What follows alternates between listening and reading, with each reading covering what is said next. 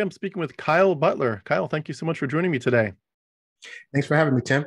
Yeah, I'm looking forward to meeting you. We've been trying to get together for a while, so this is great to finally meet you. And I've seen a lot of good stuff that you post on social media, so I'm looking forward to picking your brain on some of those topics.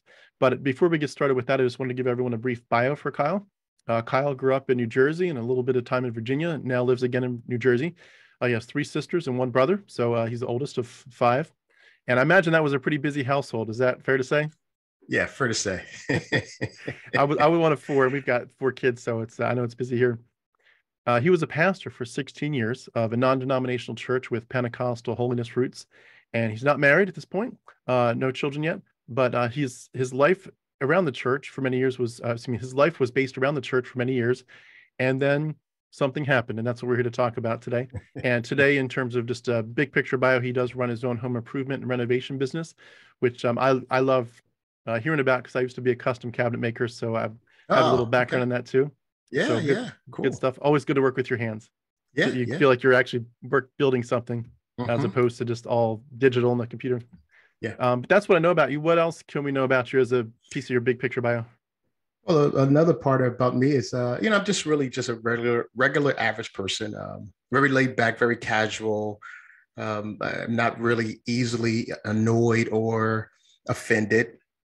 So that's been helpful for me throughout my life. I'm very positive. I have a very positive outlook on life, and I've always been benefit of the doubt kind of thinker. I'm a deep thinker. I think a lot, and things have to make sense to me. So that's another interesting part of my life. And I just I'm a dreamer.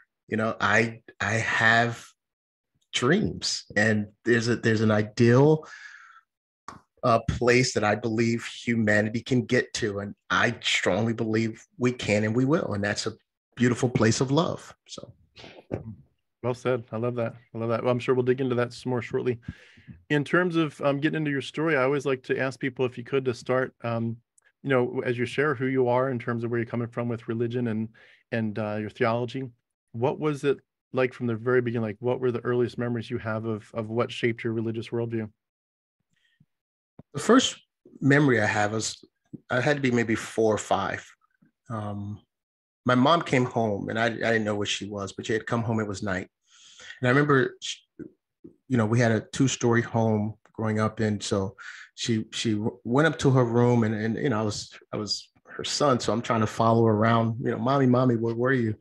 Kind of a thing. And I remember her going to the window, just yelling out the window, I'm free, I'm free, I'm free, or something like that. I had no clue what she was talking about. I was actually scared. I thought she was going to jump out the window or something. But that was my first memory of something happened, something changed, something was different. And because I was inquisitive and I was very attentive, I wanted to know what that was all about. And so I remember us having this conversation, so to speak, and she said, I got saved. I got saved. And of course, I had no clue what that meant. And that's kind of where it all started. My mom um, gave her life to Jesus, she believed, and that meant that we would too. And so Yeah. at this point, it was only me and my sister who was, she was in her infancy at that point, but for our life, it started there. And as she dove into it, her commitment was she was going to bring us along with it. So our whole life changed, everything changed. It all became about church, Mm. and church was all we did. And back in those days, growing up in a Pentecostal church was our lives. It was all we did. And at one particular point, we had moved from the home that we had this experience into an apartment, and our church ended up renting the church downstairs from where we lived. So it was a 3-story house, and there was a store, like a church at the bottom, a storefront, we would call it. And there was apartments above, and we lived on the 3rd floor. So the church was always there. So I remember those years as us always being in church. I mean, we literally were always in church. It'd be, Sunday morning, Sunday evening, Wednesday night, Friday night. Saturday all day because there were choir rehearsals and clean up days and all this stuff. So it seemed like we were always in church, and there was always a revival going on, seemingly, which were 5 days, 7 days straight. And, and you kind of brought this in a little bit earlier about the experience in the Black church. We didn't go to church for an hour. That was not church to us. I mean, we would sing songs for an hour before church got started. So, that's definitely a difference. I know that even the church that I grew up in, like if the pastor went over like the scheduled time by 15 minutes, like people would get annoyed. And yeah. when I went to Bible college, we did go to a lot of different churches for just experience sake. And when I went to the first Black church, realizing, I mean, this was not quite all day affair, but it was a long event. And it was, the church I was in was visiting there was, I think, 3 or 4 hours, and they had nurses stationed around the church because people would get so hot from worshiping and singing, and they're dressed to the nines, and it would just, sweating away. But they were on fire. Like this wasn't cultural Christianity. They loved to sing to Jesus and to hear the message. Yeah, because I think for a lot of people, and I can't speak for everyone, of course, but I think for a lot of people in our culture, church was this huge escapism, this one seemingly safe place. I know we grew up with a lot of trauma in the home, a lot of stuff, a lot of just, stuff that shouldn't have happened. So I think for my mom, she lost herself in this place. This was the place she can go to and be safe. This is the place she can go to and not have to deal with any of the outside stuff. And there was a lot. So I think that she kind of, mama beared us into that environment as well, because we were in church a lot. And so I remember also, because I was always very inquisitive, and I seemingly as a kid could have a adult understanding about things. So very early on, I understood that God doesn't like anything except church. So everything else is bad. The only thing God is happy with is church. So, because I would pay attention to the best I could. I was still a kid, so I doze off and get into my own little thoughts at church. But I just remember hearing certain things, and it would, it seemed like this God was very angry, didn't want you to do anything, didn't want you to have any fun. And the only time God was happy is when you're in church. And maybe that's another reason why we stayed in church so long. Was there a lot of like what you call fire and brimstone preaching, not just about God isn't happy about you being worldly here, but he's also like just unhappy about you, and if you don't get right with God, hell's waiting for you? Was it like that, or how did they work? Yeah, we didn't get a lot of the hell teaching, but we definitely got.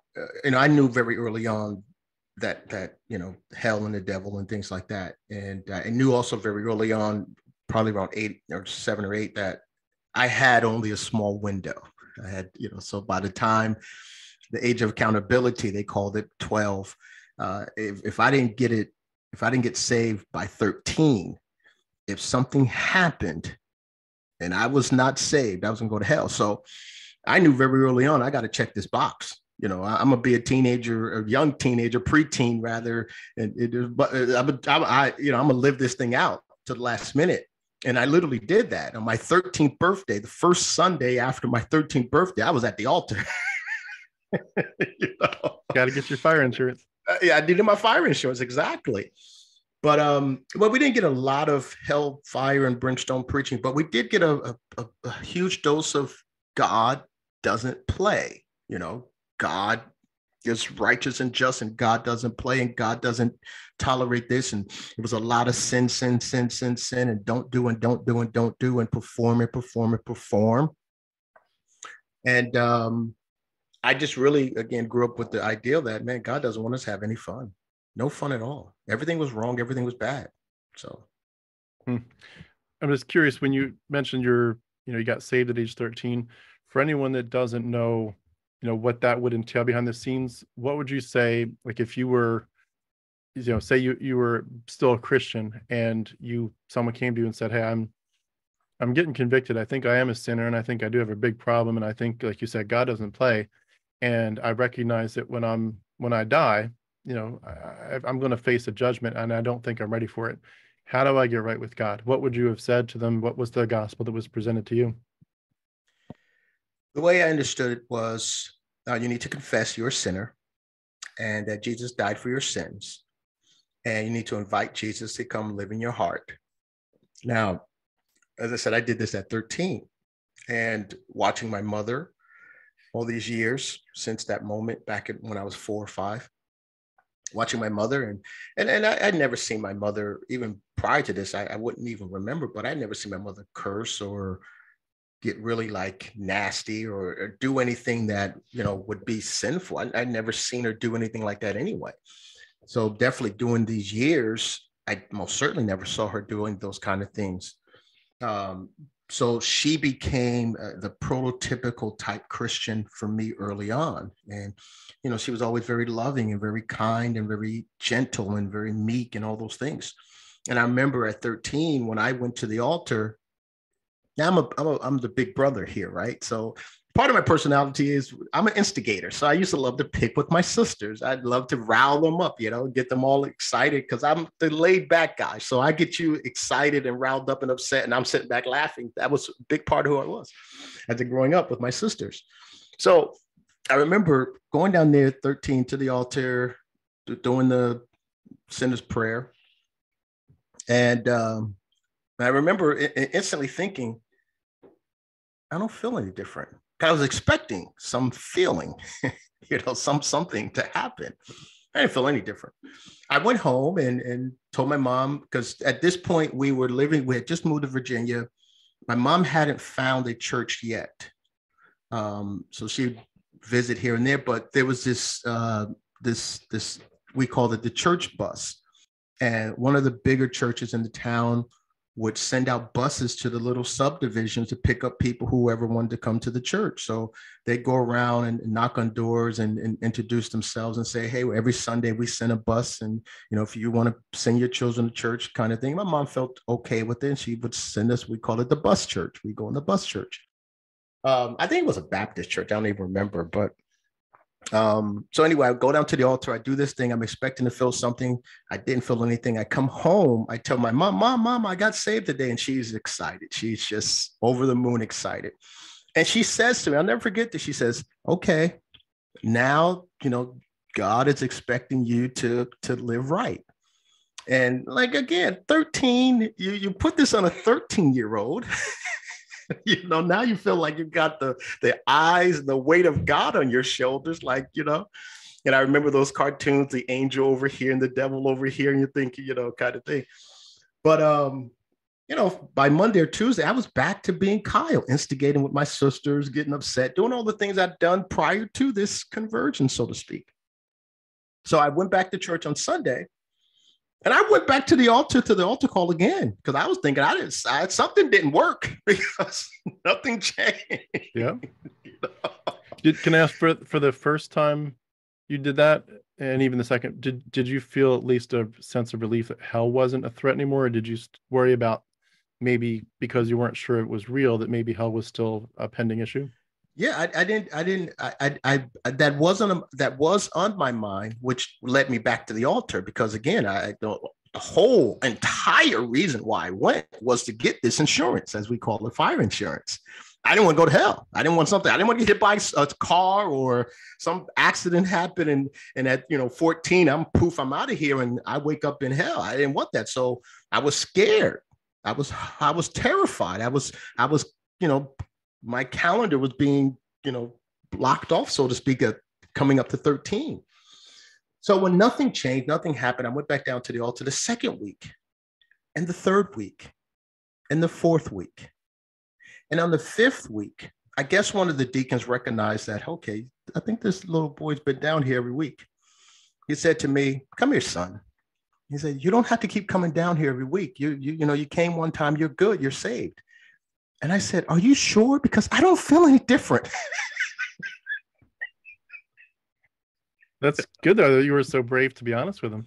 Yeah, because I'm expecting something should have happened. It should have transformed me or changed me, or something should have happened. I should be different. But I wasn't, not by far. his words did comfort me a little bit because I figured he was older and he knew what he was talking about and he must know. So that's kind of how that journey began. So I guess back to the question, so to speak. I would have told someone you got to give your life to Jesus. I probably would have gone a little bit more detail. You're not going to necessarily everything in your life's not going to change because we have to make excuses now, right? So because the pre-speech, the pitch is give your life to Jesus. He'll change your life. He'll turn your life around. He'll make you better. You'll stop and you'll kind of thing.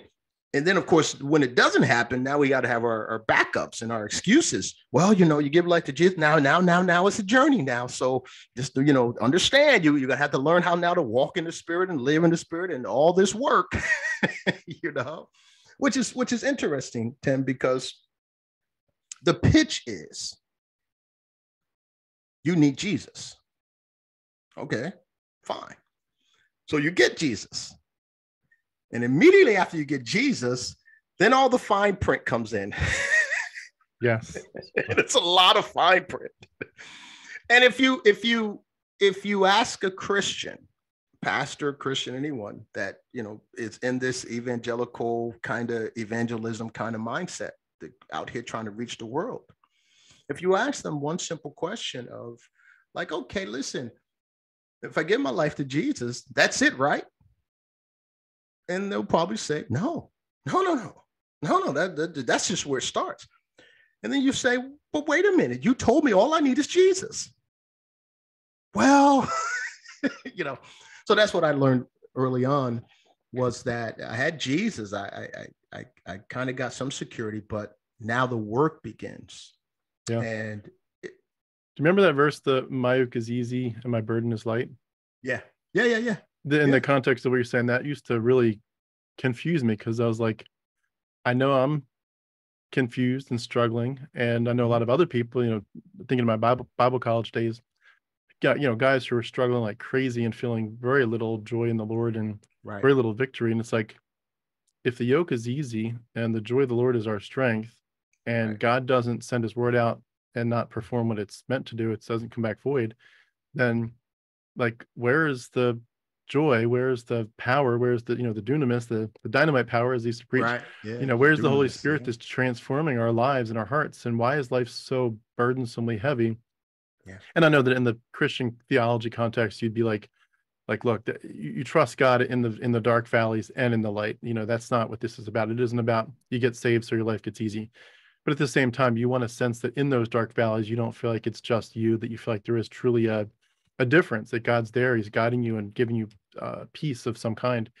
And I think you're right that there's details that can come in. And one of the biggest details that came in for me, and I'd be curious if you had this too, is the whole concept of what's called Lordship Salvation. Are you familiar with that phrase? Mm-hmm. Where they're basically saying, Jesus is your Savior. He did rescue you from your sins, but He's also Lord. He's the Master. He's the King. Yeah. And the point of Lordship Salvation isn't to say you need to make Him the Lord and the King. It's to say He already is the King, but if you're acting like He's not, then basically it's like He's on the throne and you're trying to get on His seat, on His throne.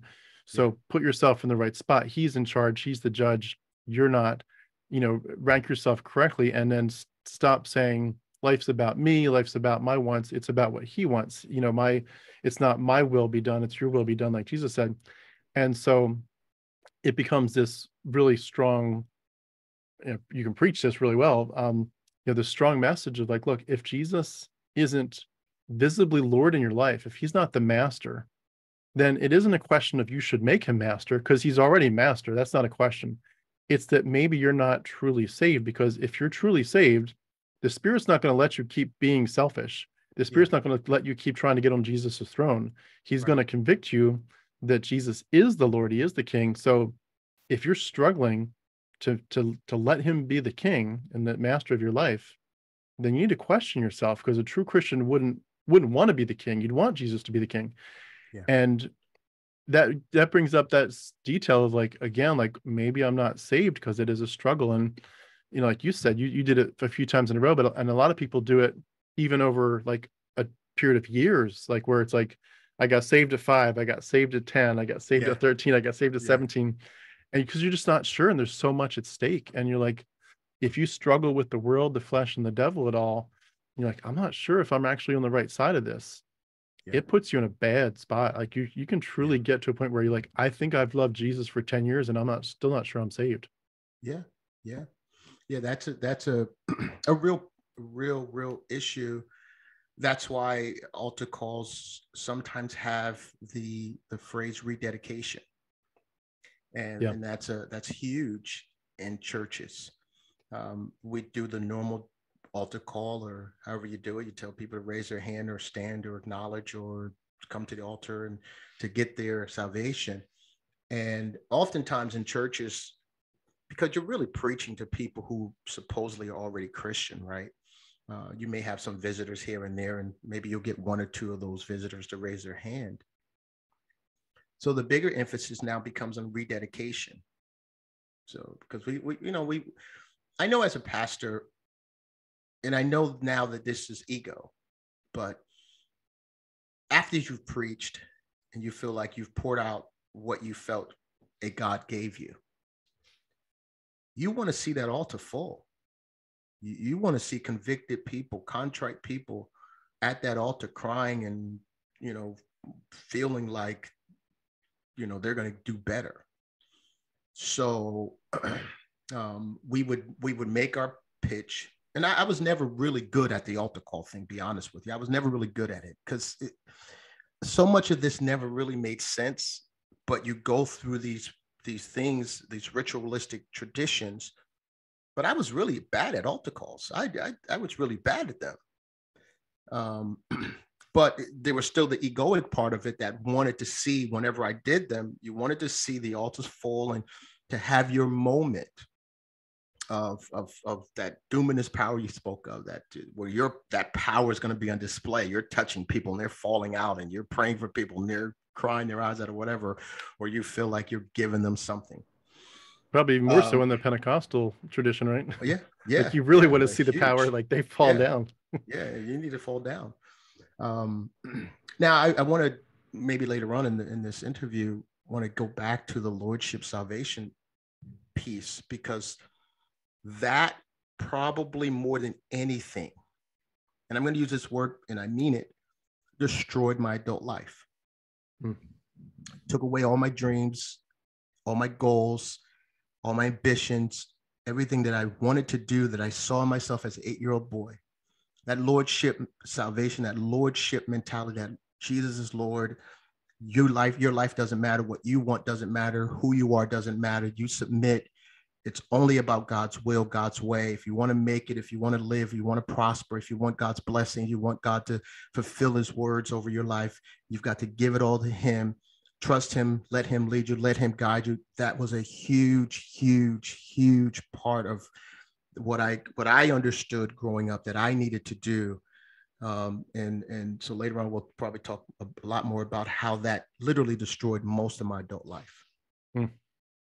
Yeah, crazy. What I'm curious, as you're going through the altar calls there from at age 13, at what point did that stop, or did it stop? Did it keep going for a long time, or did you at some point feel like, I've definitely planted my flag, I'm a Christian now? Yeah, I knew I was a Christian, although again, I'm a teenager, so I had no ambition on or any plan on trying to live up to the Christian ideal. I'm a teenager. I want to hang out with my friends and have fun and, do what teenagers do.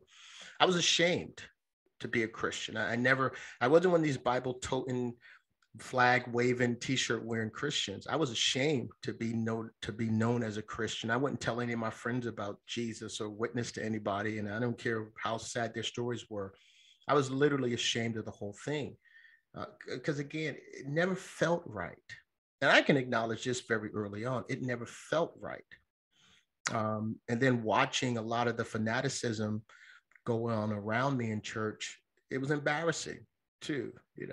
People Like speaking in tongues kind of stuff, or we did a lot of that stuff. We called it the move of the spirit, the dancing, the speaking in tongues, really more just over the top emotionalism and fanaticism.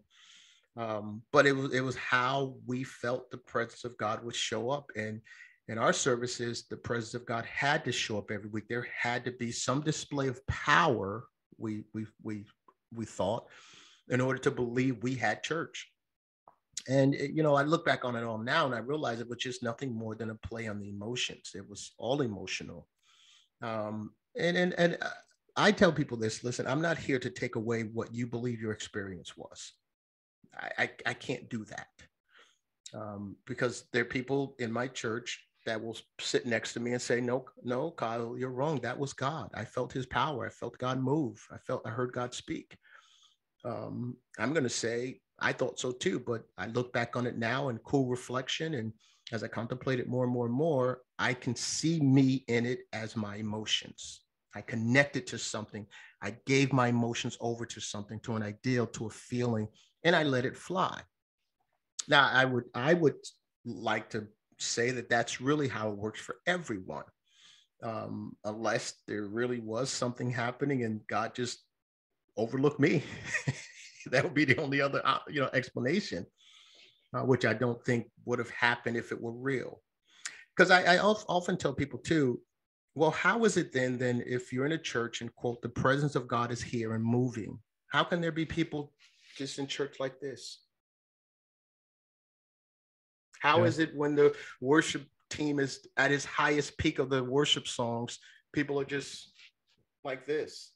If it is a presence, if it is a move, if God's presence is here, why isn't it affecting everybody? How can people just, of course they're going to say, well, God will violate someone's free will. Exactly, right? So I have to freely give myself to this environment. And that's all I'm doing. I'm giving myself over to this environment that's full of this electric, this vibrational energy of hype, in a lot of places. Or if it's a mellow environment, the music's playing lowly, someone's talking softly, and God this and God this, and you can do better. So now I'm giving myself over to this emotional sorrow. Oh, Jesus, I love them so, whatever. But that's my honest take on it from a reflective view of my experience. And that's another thing too, Tim. I think Christianity would be better off served to humanity if it's just willing to be honest.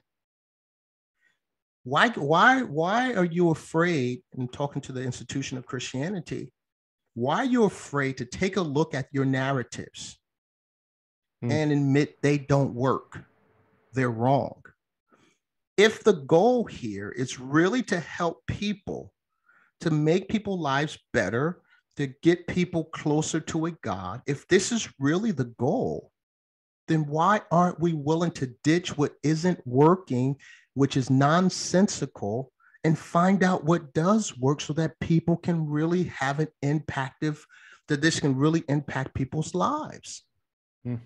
But Christianity doesn't want to do that. Yeah, I think that's a fantastic point. I was just going to say too about the whole hype thing.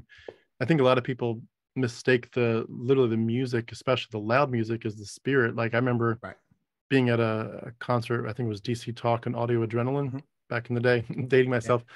But like in a big stadium and heavy music, and you literally feel like your spine is tingling, and you're like, I've never felt that before.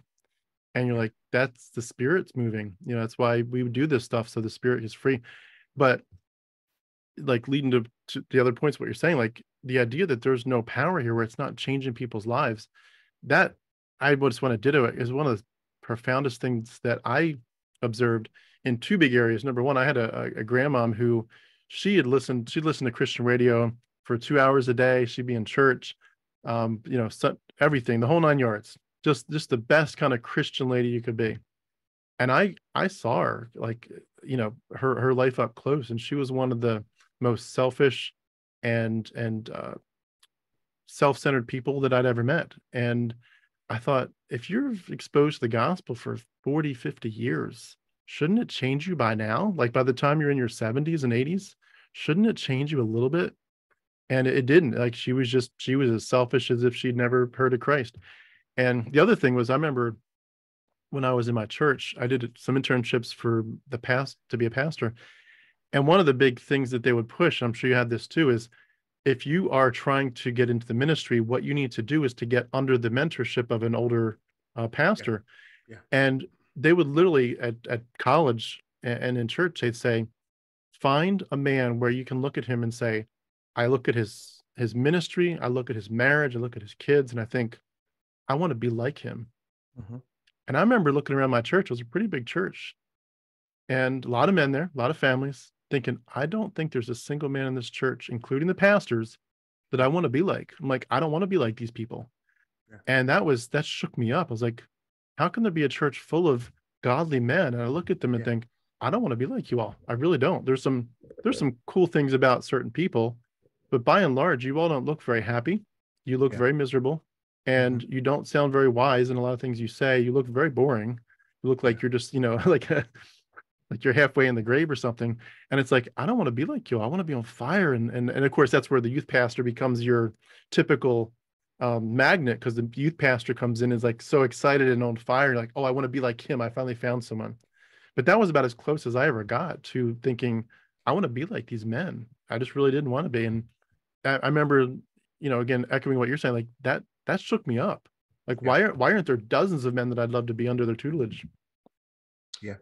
Yeah. So, from 13 on, I try my best to be, to what we call was what we call it, like pl- um, playing the fence. So, I of course I'd be in church every Sunday, and at this point we had started doing youth services. So the lot would often fall on me to give the message, to give a little word. So I started preaching at 13. It was the first Wow. time I stood up in front of people and To preached a teenagers little only or to message. adults? Yeah, well, it was a youth-based service, but all the adults were there as well. So, there's that youth pressure. And then from, 13 to about 19, um, seemingly to me, every other week, through youth camp, through church services and different things, somebody was coming up to me with a word of the Lord, talking about how God's going to use my life and God's plans for my life and all this other kind of stuff. Now, growing up in this church environment, like you said, I was very observant, like you were. I'm watching the men in my church. I'm watching pastors. I'm watching visiting pastors, and just nothing appealed to me. It was very unappealing. And I remember as a young kid being in this, thinking about life and future possibilities. I remember saying very early on, I don't want to be a pastor. Like there was nothing about it that enticed me, that excited me, nothing. Well, during this 13 to 19 time frame, seemingly everyone and their mother was coming up to me prophesying about God's plan for my life. And most of these words seem to center around or revolve around some type of ministry. And I was 16. This is probably the one that was most impactful. I was 16, and we had a visiting pastor come, and we were in Virginia at this point. Um, and interestingly, we were actually going to a white church in Virginia, which was totally different than the church we had grown up in, because the emotionalism wasn't there, the fanaticism wasn't there. It was more settled and calm and sound. It was more sound, if I can use that terminology. But it was also surprisingly the place where I felt probably the most love in that church. The people were beautiful people. They embraced us and accepted us, and it was really nice. But so at 16, I'm in that church, and a guest speaker would come. And they'd always have guest speakers, and they flowed a lot in the prophetic, they call it. And in church circles, you hear that phrase a lot. Oh, this church flows a lot in the prophetic, or this church flows a lot in this. And I guess it's kind of like their specialty. So Does I'm that mean like the 16. spirits flowing? Is that what that? Yeah, like they do a lot of this particular thing, you know. Mm. So I'm 16. I'm minding my own business. I was called up, and the guy came and stood in front of me, and and begin to talk about, again, these plans God had for me and how God was going to do this and God was going to do this. And he said two things that really startled me, shook me. One was, God has prepared a wife for you. Don't go searching on your own, because the devil's also going to try to trick you. So I'm 16. Again, 16. This is, well, I'll get into that. And also, follow God's plan and will for your life, or else. It was something along those lines. So I remember I get in the car. I was so distressed, so heartbroken by this word, because at this point I'm putting it together. I'm putting these pieces together. Like, okay, I don't want to be a pastor, but God darn it, looks like I've got no choice. Because I also grew up with a heavy, heavy influence of, you better do what God wants you to do, or else. I grew up with that very, very strong influence. So I get in the car and I'm dejected and I'm heartbroken, so to speak, because I know I can't beat God. I know I can't outdo God. I know that I'm not stronger than this God. I grew up with that understanding as well. And I said to my mom, first thing was, Mom, does this mean I have to be a pastor? And I was so broken. I was so discouraged. And to her credit, but also I think a huge discredit, to her credit, I think she understood it from her understanding, like, yeah, you got to be a pastor. But she said, well, son, well, maybe God just wants you to be in ministry. To her credit, she tried to comfort me somewhat. But now as I look back on it, to her huge discredit, she should have said, son, you can be whatever you want to be. This is your life. You could do whatever you want to do. Whatever you feel inside of you is what drives you, what your passion is, what you desire. You can do that. But she didn't, because her whole world was this church, this God, this Jesus, this was her whole world. So I think in her eyes, there was a great sense of pride and a hope for her firstborn to come up and follow after her and be, this thing. So I think she saw from that perspective, which is incredibly selfish in trying to live her life through me. That's that is the pinnacle, though. I mean, that's like, if you're a pastor or missionary, you're in the top echelon. I mean, there's nothing better than you could do with your life than preaching the gospel. Yeah. So that took me through 16 to 8, 13 to 19 or so. Can I ask a question before you go into the next stage? The prophesying thing, was that like, hey, we hear God putting it on our hearts to tell you we think you should consider the pastorate, or is it more like, we've had a vision and you are going to be a pastor, as if it's like your fate, like you can't fight this, and if you try to fight it, you're going to end up like, here's you in 5 years, you're going to be a pastor. You either go straight there and enjoy the peace of the Lord for obeying, or you take a wiggly line and he's just going to keep pushing you back until you obey. But it's going to happen. Was it like you have to, or it's, it's bound to happen? Or is it more like, we just feel like you should consider it? Like, how does the prophesying work in that context? Yeah, it's very deliberate. It's very, very deliberate in the aspect of, this is what God is saying for you. Just like God has chosen a wife for you. And I remember thinking like, okay, what does that mean? One of the huge problems I have with this prophecy jazz is it is incredibly vague. Incredibly vague. So a God will tell you to tell me that he's prepared a wife for me. I'm 16. And that same God never comes back to give me any clarity about this whatsoever. But he's given me this warning to make sure I don't pick the devil's choice. Well, how the hell am I supposed to know? I don't know. Did God send this person, or did the devil send this person? I don't know, right? So what happens if someone says like the opposite? Like they say, I've got a vision, and you're supposed to be a elementary school teacher. How does that happen? How does that work out? Almost the same thing. Like, it really depends. I guess it depends on the person, right? Because see, my sisters grew up in the church, and they didn't take things as strongly as I did. So if they were standing up there and God, and somebody was prophesying over them and saying they was going to do something they didn't want to do, and my sisters, I know this for a fact, my sisters and my brother, they would have been like, I'm not doing that. They would have stood there humbly at the moment, but inside they would have been saying, oh, I'm not doing that. I'm not doing any of that. None of that, And they would have just held that inside of them, like, yeah, I hear that, but I guess God gonna have to be upset at me because I ain't doing any of that. Well, see, I was on the opposite side of that. I was like, I guess I have no choice. I got to do what God wants me to do. I mean, did you ever hear anybody prophesy something that would have contradicted that? Where someone says, on a Monday, they say, Kyle, we hear God saying, you're definitely going to be a pastor. And on Tuesday, someone says, you're definitely going to be a elementary school teacher or a carpenter. Like, did anyone ever contradict each other in church? No. And another thing too, like, and you don't realize this until you realize it. You're in a church and everyone's hearing the same thing. So, when the next person gets there, oh, I've got a word for Kyle. They're gonna know this sense of what it's all about because they've heard other people say the same thing. So to them, they're bringing confirmations, and you grow up in that environment and you just, you don't know any different.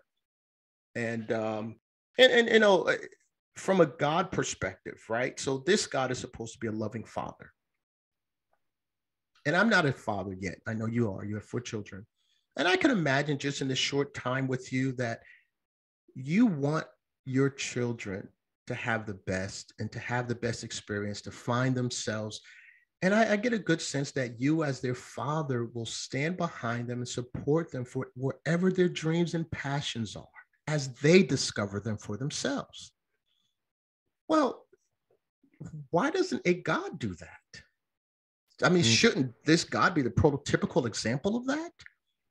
Like, okay, Kyle, find out what you want to do, what's inside of you, what drives you, what excites you, find that, and I'm going to give you my full backing. That's not the experience I had, and most people probably have. The experience most people probably have is, I got to find out what God wants me to do. I got to find out what God's will is for my life. I've had people tell me in my church, different people I've met over the years, that you marry who God tells you to marry. Attraction doesn't matter.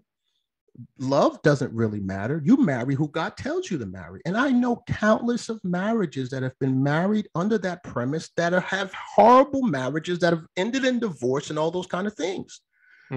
Because this persuasion is so strong. And if you grew up in my environment where we struggled a lot, we were impoverished and we struggled and it was hard for us financially, my parents. You don't want to add hardship because the another narrative is if you don't do what God wants you to do, he'll make you. And by making you, he'll bring hardships in your life to humble you. Right. Yeah. So we grew up with enough hardships. I'm like, I don't want any more. So I better just do what God wants me to do because I don't want to make it harder on myself, And there are verses that I think it's James, don't be deceived. God is not mocked. Whatever you sow, you will reap. I remember, just to interject a quick story. I remember in my church, there was a couple that had 3 kids. And the youngest one was a young girl who had muscular dystrophy, I believe, where like it was probably eventually going to put her in a wheelchair. But as a preteen, she was more like she just kind of walked with a hobble.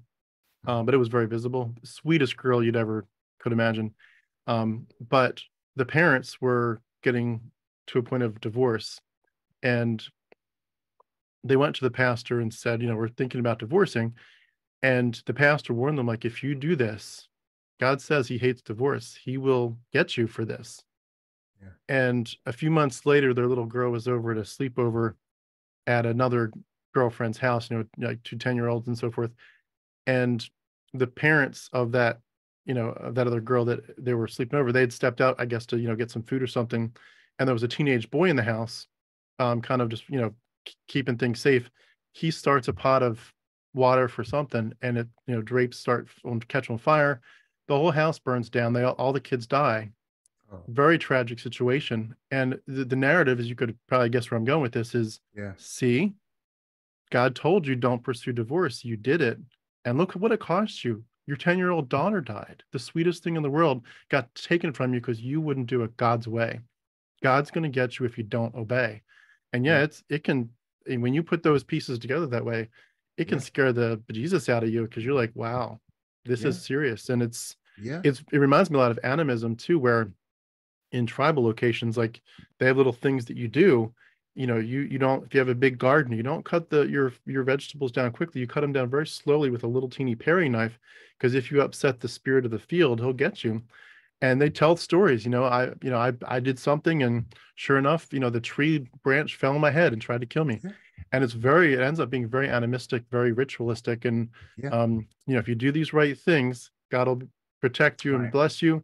But there are verses. Was it Psalm 1 or Psalm 2 said, Mhm. if you obey me, Yeah. blessings. If you don't Yeah. obey me, cursings. Yeah. And it's Deuteronomy too. Yeah. yeah, people try to Yeah. write those off. Well, what can God possibly do that wouldn't be a blessing if you're his child? Yeah, but some of these threats are like, if you disobey me, I'll let you go off to be, captured by the foreign enemies, and it'll get Yeah. so bad you'll eat your own kids. Like Yeah. don't cross me, or you will literally become cannibals. Yeah. Um, and it's very real, and it's very much in the text.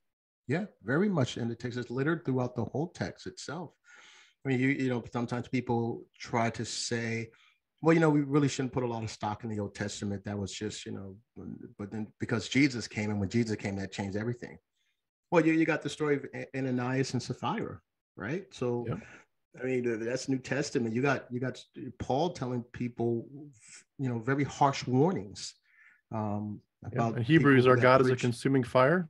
It's Yeah, a fearful thing to fall into the exactly. hands of the living God. Yeah. Yeah, and then you have this ending book or writing called Revelation that pretty much sums it all up with this Jesus coming back, really destroying 2/3 of the world and throwing 2/3 of all of the population that ever lived in a lake of fire. Yeah. So, I mean, it's troubling Hmm. as you look at it now with a different set of eyes. Yeah. So, we grew up with an idea because you hear this story in Sunday school. So the way that is often presented is that Noah went around knocking on doors, telling everyone to repent and come to the ark to be saved. So, when you hear the story of Noah's ark and the flood, you understand it, that this is God's righteousness and this is God's judgment. And these people had a chance. They had a chance. They could have got on the boat because no one warned them all. He went around and knocked on all the doors and he preached the gospel to them all these years. But now you think about it without that indoctrinated mindset. You think, well, how did he do that? I mean, how did he go around the whole world to everybody repeatedly and warn them while he Even was news. still building this big boat and being a father and being a husband? And I mean, it would make sense if this story was in the 21st century, 22nd century, right? It makes sense if it was in today's world because there's internet and there's radio and there's television. There's ways to get all of this information to reach everyone, right? So it makes sense. Okay, you look, for 15 years, the warning signals have been going out. 15 years daily, all day, nonstop. No one's without excuse. Okay. Well, all right. You're right. They had a chance. But we're talking about Noah's days. So what is that like? He goes, knocks on the door. Hey, I want to warn you, the rain is coming. What? What's rain? Well, God's going to flood the earth. You're going to die if you, I can see somebody, if they had a weapon back then, cocking their weapon, get off my property, you lunatic. Like, how would that work back then? How is he getting around to warn everyone? So, you hear the story in this is God's judgment. So a lot of that stuff that you just mentioned in that horrific story, that's how it's viewed is, well, they were warned. This is on them. They know God is righteous. God is just. God hates this and God hates that. And we made so many excuses for that barbaric God to keep existing instead of confronting it and calling it for what it was. And we should have. And I'm happy that there are people that have the courage to do it because the stories are in black and white. And people can call them allegorical and metaphorical and parabolic, and you call it whatever you want to call it, but the stories are in black and white. And they're often taught in black and white. They're often taught literally, not allegorically, not parabolically or metaphorically. They're often taught literally. People use those stories. You mentioned a little bit of Psalms 1, but also Deuteronomy 28, that if you hearken to the voice of the Lord and do all of his commandments, he will cause these blessings to come on you. But if you don't hearken to the voice of God and all of his commandments and all of his statutes, he will cause all these curses to come upon you. I mean, that's literal. There's no allegory there. Yeah. It's a do or don't. Like, it's like a parent standing in front of a child. Hey, if you clean your room, I'll take you for ice cream. If you don't clean your room, you get no ice cream. There's no allegory there. Exactly. And the stories that come out, they do experience exactly what is predicted, because obviously the theologians and the priests or whatever that are writing these stories, the scribes, they're carrying these themes throughout it. So they're like, look, we warned you. Now it's actually happening. This is what you're experiencing, and you get those horrible things, and it really is a threatening thing, and it's amazing to me how people don't have any trouble, especially in progressive Christianity, just focusing on the good stuff. And I remember going to a fairly progressive Presbyterian church, and it was just like, God, you're a good father. You love us so much, and it's just very, very touchy feely a little bit, but just, God, you're such a good father. You'll never do anything wrong for us. You're so faithful. And it's like, yeah, he's faithful, but he's also faithful to get you. Yeah. And there's a verse, I think it's in 1 Timothy, that talks about if you confess him, he'll confess you. But if you don't confess him, he'll deny you. Yeah. And it's like, this carries through. He's going to get you. And the idea of teaching kids that at the same time as trying to teach them that your God is a good father. Like I did this with my kids, and I say, imagine that we had a big fenced in garden yard where you can play, but the neighbor next door, he raises venomous snakes that'll kill you in a heartbeat, and they're locked up. But I just found out that there's a hole in our fence, and I just found out from the neighbor that his snakes are literally like wandering in his yard, and they could come through to our yard. What kind of father is going to say to his kids, now go play in the garden? Right. Well, that's exactly what Adam and Eve would have faced if it had been real. Yeah. Or the idea of hell, like, I think I say to them, if I hold your finger onto a hot frying pan, I say, if I do it for forever, would I be a bad daddy? Yes. Well, what if I did it for 2 minutes? Yes. But what if I did hold your finger into the frying pan for 1 millisecond, just like that, on purpose? Would I be a bad daddy for burning your finger? Absolutely. Yeah. And it's like, but yet he's a good father. Like, you can't put these together. They don't, the narratives do not merge. And it really makes me, that was one of the things that helped me to say, we're all experiencing a mass cognitive dissonance. Like, that's you can't put this together. Yes. Yes. And that's ultimately one of the things that helped me as well. See, I started to humanize those stories. You start with Noah's Ark, and you say, the whole world evil? 12-year-olds, 5-year-olds, 75-year-old people who, because remember, like, these are nomadic people for the most part. They find a patch of land, they raise their families on it. The families are multiplying and generating out of this land. They stay together in their little groups. I mean, I'm not saying people, quote, didn't do anything wrong, and that's whole sin thing. That's a whole nother man-made concoction in my mind. But whatever you want to call wrong, I'm not saying no one did anything wrong, but what could they have done that was so bad? Were people having parties, and were there clubs? Were there, I mean, what could have possibly been so bad? I mean, what did they do with their days? They got up, they tended their fields, and because they had to produce food for themselves. There were no supermarkets to go to. There was no manufacturing companies, mass manufacturing food, and you just go to the market whenever you needed food. No, they had to do all this themselves. They had to build their homes and take care of their land and raise their family. And there was no TV, there was no internet, there was no ways for the evilness of the world to get him. So what could have been so bad that these people were doing? what? Yeah. I mean, I would understand it if you fast forward to this generation, say, oh my God, the wickedness of the world has gotten all the way up to heaven. I've got to do something. I understand it. You know, you look around, there's a lot of bad stuff going on. And if you pay attention to it, I'd understand it. Yeah. Well, one thing that then, well, the thing that I would just add to that, and makes it even worse in some ways, is that there is a backstory to that, which the regular typical Old Testament doesn't include. But the Book of Enoch, have you dove into that yet? Yeah. Mm-hmm. Where they do give the background to say, why is it so bad? And the background was that these fallen angels who had been in heaven and fallen, they found, women too seductive, so they come and procreate and have kids, but that in the process they're teaching humans all these bad things about how to do things like cosmetics, but also how to do war.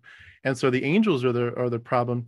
But what's fascinating about it is you again have this repeated scenario that I wanted to get into this a little bit later, but of blaming women for it and saying, like, if you're focused more on the Adam and Eve story as the fall, well, Eve gave Adam the fruit, so Eve was the starting point of how we all fell. Well, if you focus more on Enoch, which is what I think Jews traditionally did, is focus on the fact that the world was deserving of a flood because of these fallen angels, but the starting point was how it affected humanity was these women were so seductive.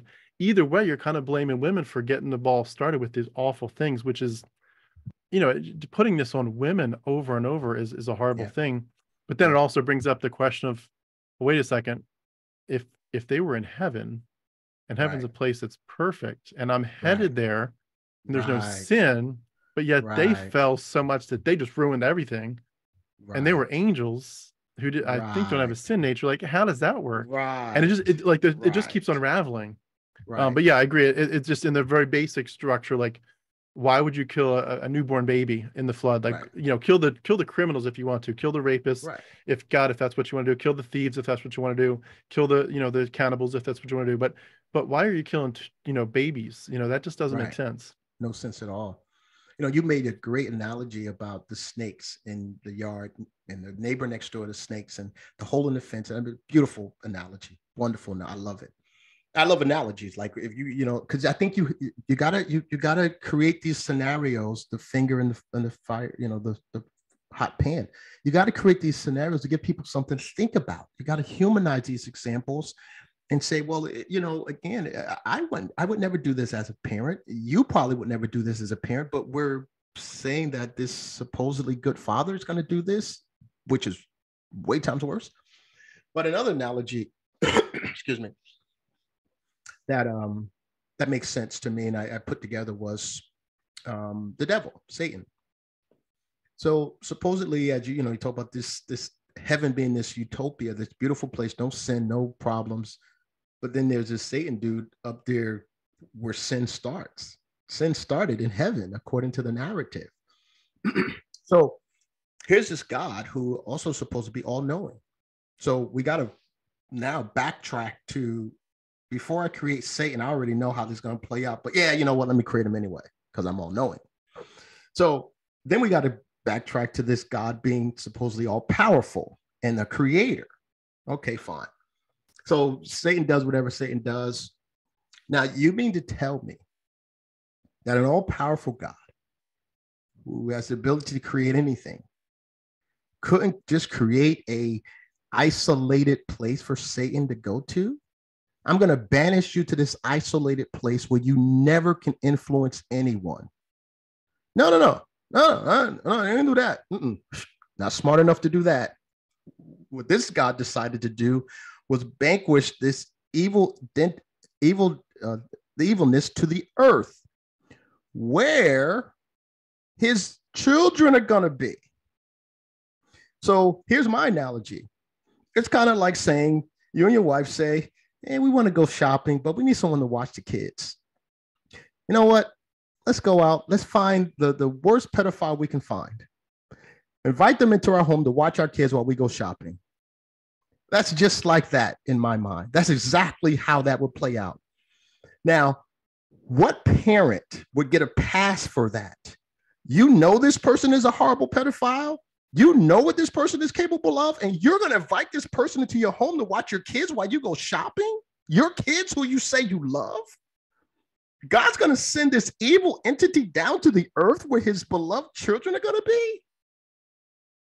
And why are we not pointing the finger back at this God?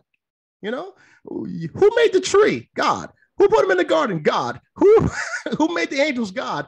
Who saw them falling? God. I mean, you couldn't just, okay, angels who you're fallen, gone. They're off seed, they're offspring, gone. You couldn't just do that. So once you humanize these stories and start putting human elements in them, thinking, logic, reason, all these natural things we have, they really start falling apart. Or at least make you question some stuff. And then what I think really adds to it is when you take that approach and you say, this doesn't make sense. So you keep digging because you want it to make sense. You say, oh, there's more to this I must be missing. And you find out that a lot of these stories, like the Satan and the fallen angels from Enoch, they're identical to existing stories from ancient Mesopotamia from hundreds or thousands of years earlier. And you're like, okay, wait a second. And again, mentioned Noah. Now you're looking at the Epic of Gilgamesh and Utnapishtim in his boat. And you're like, not only do these narratives not make sense if I just take them at face value, but now they don't make sense because it looks like you copycatted some other religions. Major plagiarism going on. Major. And eventually that, I know we're probably jumping ahead here in terms of your story, but when you put those together, eventually to me, it's like, I used to say this a lot. I haven't said it in a while, but I used to say it like for my deconversion, it was like when you have dominoes lined up and you can tip one and they all fall. It was as if the line of dominoes that needed to fall, it's as if it were a mile away. And so you can kick right now and you're not going to get it to fall because you're not there yet. Right. But you don't realize it, but you do investigate Noah and the Epic of Gilgamesh. You do investigate Satan and the fallen angels, and then you go back to earlier stories in Mesopotamia, and you start doing this over and over. And eventually, you don't realize it, but you're walking closer to your worldview dominoes. Yeah. And then you find out maybe one more thing. You're just like, okay, there's one extra thing. For example, maybe the gospel narratives that don't. There's discrepancies you just can't you can't get past them. Right. And you make one final kick, and you feel like you're just adding one more thing to the pile, but you don't realize that it's actually you've been slowly moving toward a spot where you're like, this doesn't add up anymore. Right. And then you kick it and you're like, holy smokes, what just happened? I just kicked a domino, but they're all falling. Like I thought I was just dealing with gospel discrepancies. Right. But all of a sudden chips are falling everywhere. And it gets to a point where it can be very scary if you don't do it slowly, because it's like I think I've seen a lot of people do take a lot of time with it. I took 3 years with it. But you have to take time because you have so much going on in you that if you do it quickly, it'll terrify you. You're like, and people sometimes do get depressed over it. I fortunately was very spared. I was fortunately very much spared the depression side of deconversion. Yeah. Mm-hmm. But I've seen people where they realize they put those chips together quickly. Like they run that mile. I walked my mile. They walk the mile, run the mile, kick the dominoes over, and they're like super depressed because they're like, "Where's God anymore?" And they realize accurately he's not there. Right. But the terror of it all is just too much. It is.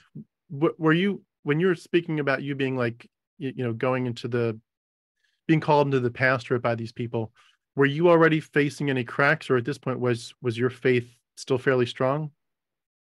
Well, if I'm honest, early on, and so now I'm in my early 20s and I'm being ordained for the first time. I went through 2 ordinations before the pastorship. So I'm 21, I'm being ordained as a minister. What do you have to do to be ordained, by the way? Like, what are the requirements? Well, in our church, which was, we weren't part of a denomination as far as a organization. So we were independent.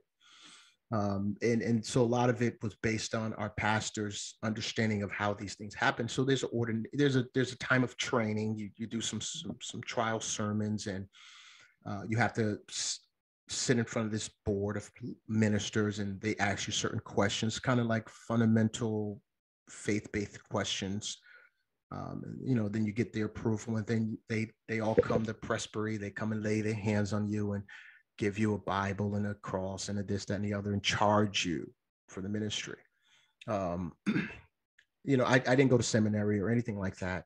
My pastor actually was against seminary. He believed that your teaching, your learning comes directly from the Holy Spirit. He called it the school of neology, where on your knees, God teaches you and talks to you and shows you through the Holy Spirit.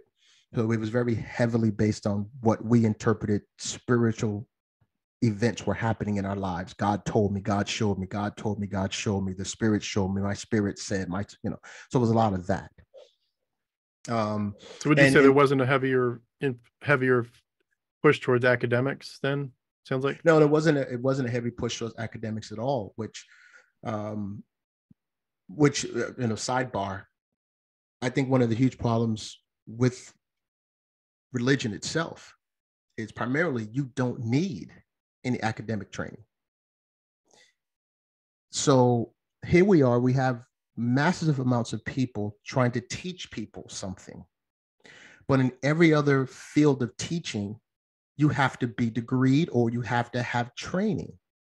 So if I'm going to teach people math, I'm going to teach people how to be an electrician or a plumber or whatever, I have to have accredited training myself to be able to teach people these things, except for in ministry. There's no requirement for any type of academic accreditation that you need in order to now be a pastor. Now, of course, seminaries exist, and my personal take on them is I've never found them to be credible or worth anything, in my opinion, only because if you go to one seminary, you get a degree over here, and this person goes to a seminary over there and they get a degree, but the two doctrines are totally different. Then, what'd you get? What'd you get? Like, okay, you got a degree in your theology, your doctoral view. This person has one in their doctoral view from the organization. So you could still get together and totally disagree on so many different factors. So again, and another huge problem I have with religion overall, Christianity specifically, is anywhere you go in this world, no matter what language you speak, no matter what country, as far as I know, 1 + 1 is always going to be 2. So whatever language, however they count and talk or whatever, 1 + 1 is always going to be 2. 1 + 1 not being 2 is always going to be wrong, no matter where you go. That's universal. It's consensusly known everywhere. Christianity doesn't have one consensus belief that every part and facet of Christianity agrees on unilaterally. There's nothing like that at all. So again, once you realize this, and if this is supposed to be something given to us from a God, that, hey, this is what I want you to have, there should be some unilateral consistency somewhere. There's people that don't agree on what God is. There's people that don't agree on what Jesus is. There's some people Christians that believe Jesus was real. Some Christians believe Jesus was allegory. And these are the two biggest parts of the whole story. So when you start to, again, these dominoes are falling and you're going further down the road. And for me, it was probably a 7 to 10 year journey of, deconstructing, because I was so deeply in it. Now I'm 21 now, being ordained. And sometimes people say, well, you were never really saved. And because I get that a lot on TikTok doing my videos. Well, you were never a Christian. You're never really saved. And I laugh at that comment because you have no idea my story. And not only was I saved, but I was what I believed. I was Holy Ghost filled, tongue talking. I studied the Bible daily. I prayed. We believed in prayer. I was 21 years old. 19, when I started about 19, I started this, because this is when I started my getting serious with God at 19. I was 19 years old. I would come home from work, go straight to my room, fall on my knees and pray for an hour every day, 19 years old. By the time I'm getting ready to be ordained in the ministry, this whole thing had consumed me. Prayer, fasting, Bible study. Every aspect and facet of my life was God, God, God. Everything. That's all I talked about. That's all I did. Me and another young minister, we came up together. That's all we did. We would sit and talk for hours daily about God. We would get together, Bible studying daily for hours. I mean, we would pray together. I had my own personal prayer regimen. He had his prayer regimen. We would get together and go down to the church a couple days a week and just have our own little prayer time, just trying to get that power, trying to get God, trying to understand this whole thing. So a lot of people have no clue of how deeply committed I was. And I tell people I've probably have prayed more than most people would even consider praying. You know, this was my life. This was everything. And I considered myself to be a incredibly strong and faithful and dedicated Christian. I'll probably talk a little bit more about that soon, about how I fell so deeply into it that it became everything. I gave up every aspect of who I was and what I wanted to do with my life that I imagined as a kid to follow this idea that God was the head of my life, that my life was in his hands, that he was in control, and that I needed to follow his plan. And I did things that are completely illogical, especially when I came to the Word of Faith camp. And I looked at my life at this point in 2007 and said, this is why nothing has worked so far, because I've never really come to a place to fully trust the Word. And then I built my whole life on the Word of faith, confessing Scripture, believing God, standing in faith, trying to live by faith, not working, trying to honor God by being full-time while losing everything around me, committing everything I had to this, everything going to everything going to chaos in my natural life, but standing on the Word, confessing Scriptures every day. Just God, I won't quit. I won't stop. I trust you. I'm going to believe you. Your word is powerful. Your word is true. Your word won't return to me void. I mean, countless of scriptures, 20 minutes every morning confessing scriptures, another 20 minutes listening to spoken words that have been spoken to me. Again, getting into prayer every day, doing this.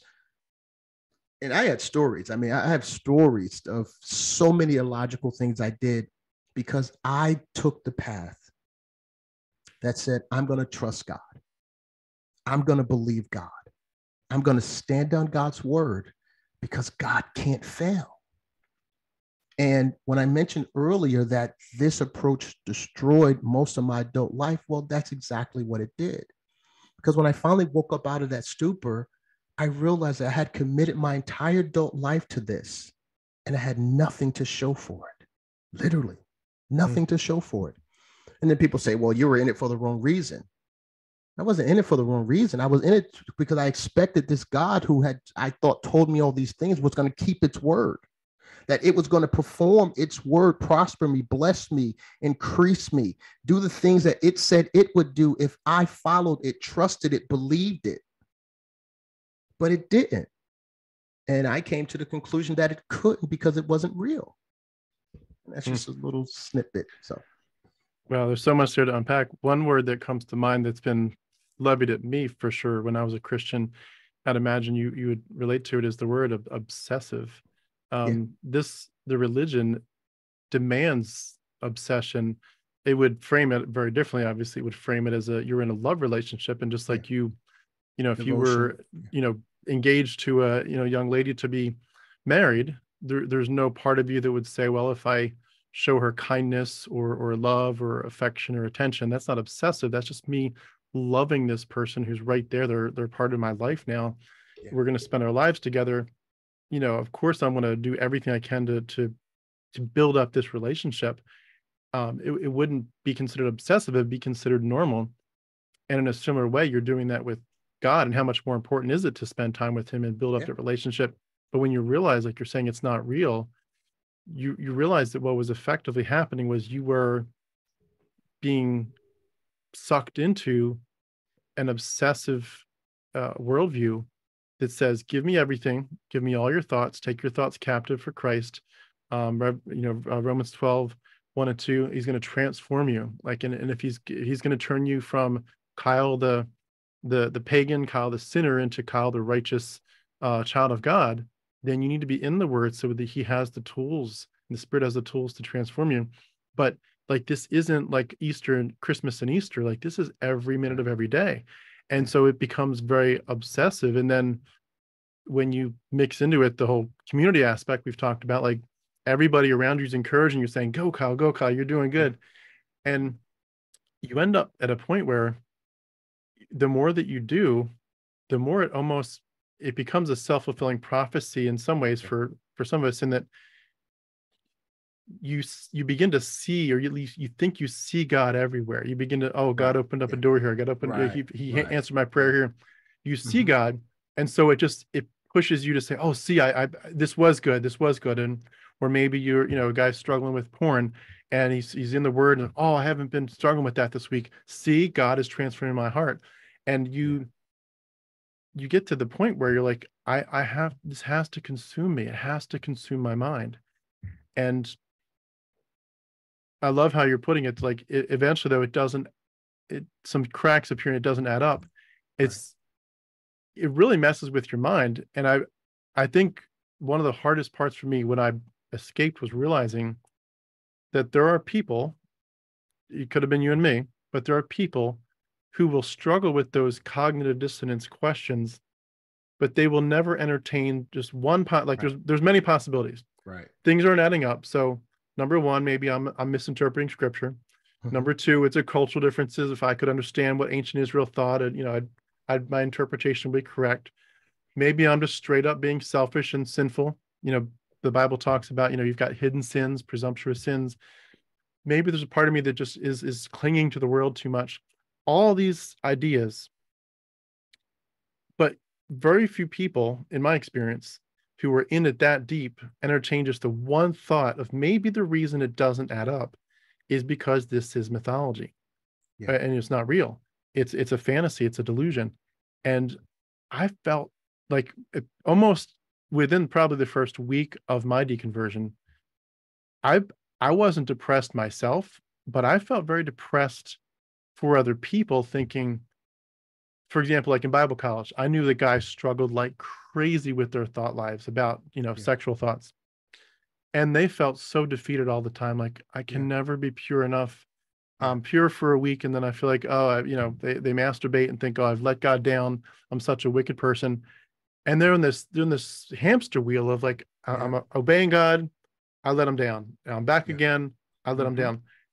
And I think there are people who will literally go to their graves on that cycle and never break free. And I was like, that's so depressing. That's so sad. Incredibly depressing. So sad. It's debilitating. It's traumatic. I mean, how do you reconcile the idea that you are failing a God? Yeah. That you can't get it together for God, for Jesus who gave you everything, who sacrificed its life for you. Surely you can sacrifice this, because that's the narratives we often heard. You can't give up this for God. And every sin is like you're pounding the nail in, Right, exactly. And so I remember for myself, I lived with tremendous condemnation and guilt for years over many things. I've never been married, so you can only imagine the struggle I had as a pastor being single. And I'm not trying to be graphic here, but I think it's a reality. I don't know a boy alive, including Jesus, if he did exist, that didn't masturbate. I can't imagine a boy never masturbating.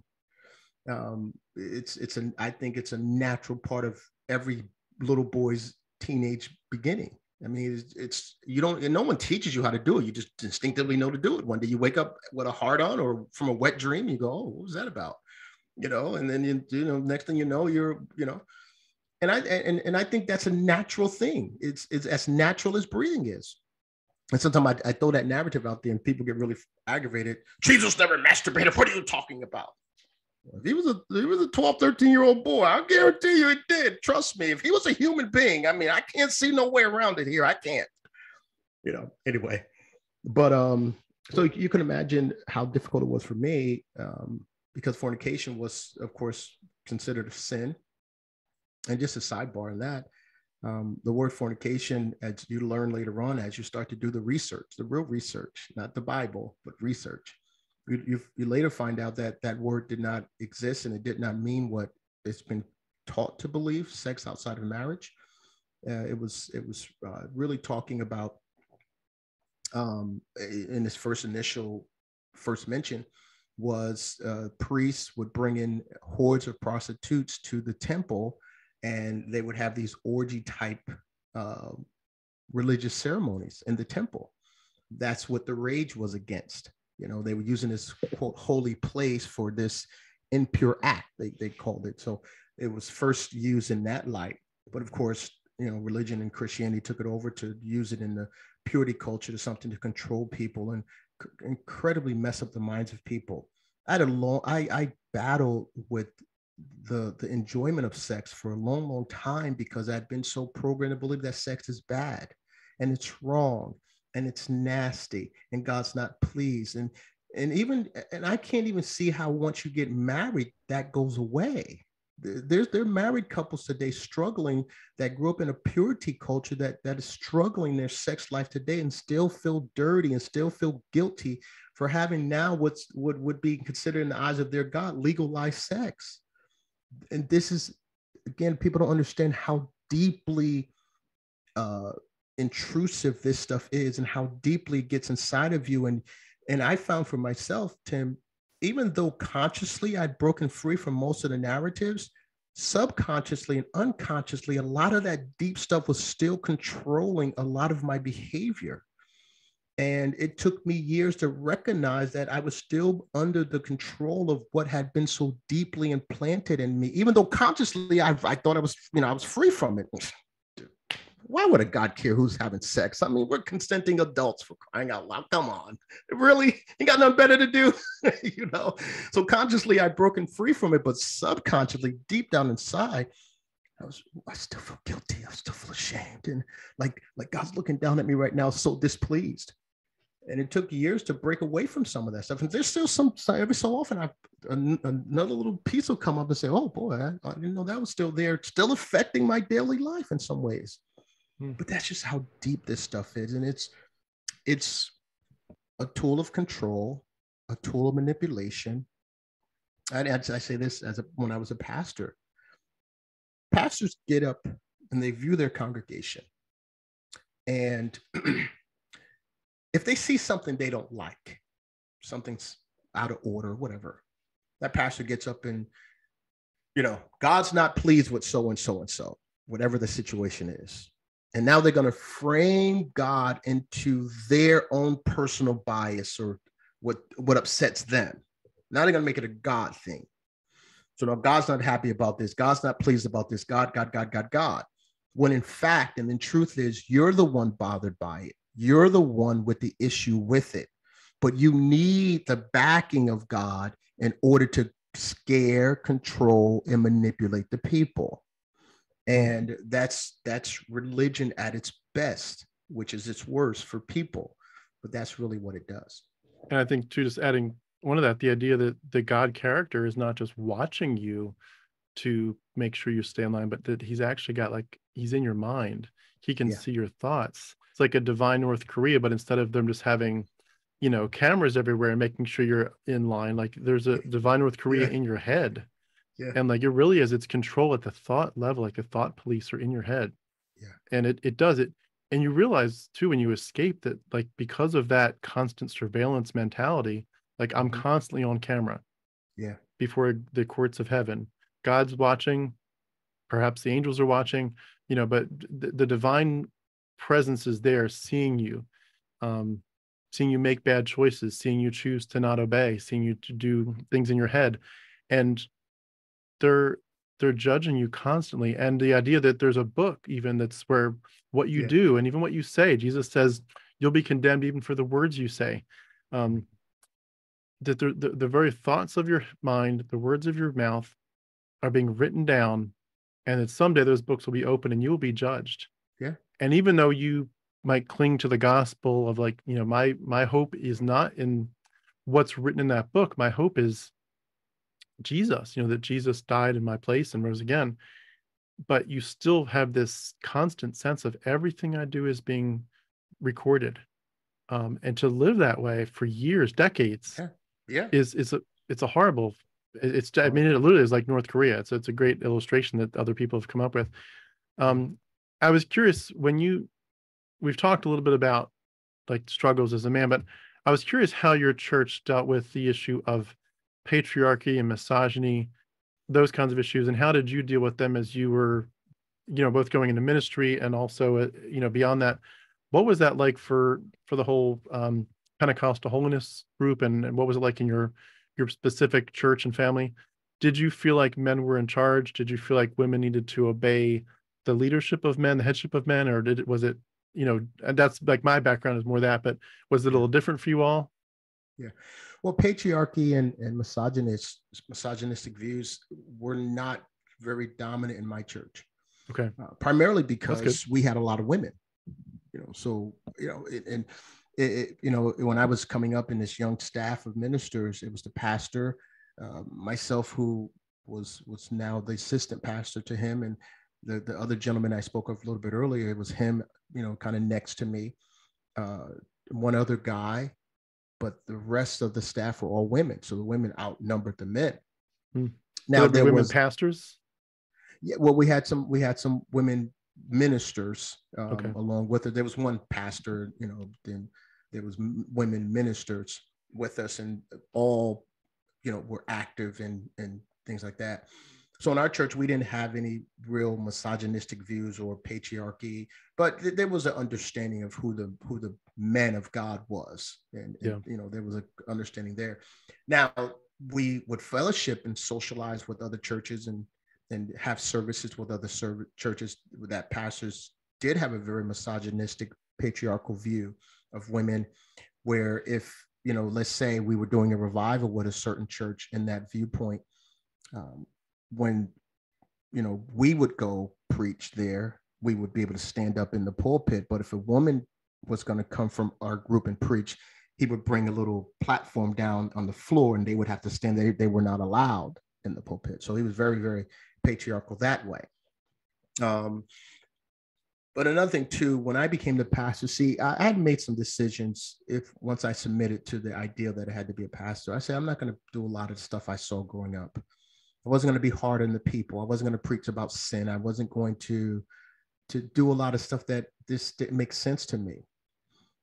Although I was very performance driven, you got to pray a lot, you got to fast a lot, you got to trust God a lot. It was very performance driven. I was also I tried to be an encourager. I tried to give hope. I tried to give a sense of, listen, yeah, I know you got issues. I got issues too, but we're going to try to figure this out the best way we can. I knew I didn't want to beat the people up. I knew that. I knew I couldn't beat the people, because I just looked at my own life and said, man, you got some stuff going in your life, so you can't be a hypocrite up there. You can't do that, because God's going to expose you. You're going to be in trouble. So I was awesome. Very, very, very conventional in a lot of things that I did. I didn't preach hell. I talked about the rapture maybe twice in my whole tenure as a pastor. I just tried to, again, I just tried to bring hope, because I just didn't get much of it growing up, and I just thought it had to be a better way. And although the messages I preach, I tried my best, and I thought I was doing the best I could, I'd still look back on them all and say, ugh, that was all nonsense. In terms of just getting back to your timeline, when you were in ministry for how long again? From 21, so a little over 20 years. Okay. At what point would you say that the cracks that you would, if you're like me, you can kind of look back and say there were some earlier cracks, but I didn't see them as that. But what would you say was when the first cracks began to appear, where you could say, looking at it now, those were like the pre-foundational issues where this wasn't deconversion, it wasn't even close to it, but it began the very slow journey toward, like that illustration of like the 1 mile walk to your Domino's. that's when it started. I started taking, baby steps toward those dominoes. What was that? What was that like, and what happened? Yeah, 2007 was when I had what I thought was an aha moment, where it was, okay, Kyle, you need to learn how to trust the word and stand on God's word. You had never done this before. Um, and so it was this great emphasis on now how to trust God's words, find God's word that fits a situation and learn how to, one, digest it enough that it becomes your belief system. So, my God shall supply all my needs, or, I'm blessed coming in and blessed going out. The blessing of the Lord maketh rich, whatever it is. I'm the Lord that God that healeth thee. I'm the head and not the tail. They that wait upon the Lord shall not. So whatever scriptures that I can find that spoke about what the life I wanted to have and the life that God was able to provide through his word, I dove myself into the Word of Faith camp, Creflo and Kenneth and Jesse and all those guys, and just consume myself with faith-based stuff. And I thought, okay, this must be the answer, because nothing has worked so far. If, now I'm trusting God's word, this has got to work. So that started changing some of the performance-based stuff. If I'm going to do this by faith, then I don't need to pray as much and fast as much, because I'm doing it by faith based on the word. And then that led me into the grace camp. And then once I learned grace, I thought, aha, eureka, this is what it's all really been about. It's all about grace and the finished work of the cross and da-da-da-da. So I dove into that and became a grace preacher, preached grace and taught grace, and felt like, I was really helping people get out of that performance mindset and that burdensome mindset, and that, no, this is all about grace and what Jesus has done at the cross, and it's finished, and the curse has been broken. So I dove into grace. And as I dove into grace, that's when the cracks started, because I would hear things that were grace-based, and it would totally violate all the head knowledge I had about a topic. But I had decided early on that I'm going to follow what I hear inside. And so that's when those cracks started. And then eventually that grace camp started falling apart, because now it made less sense to me as I started what I thought understanding unconditional love.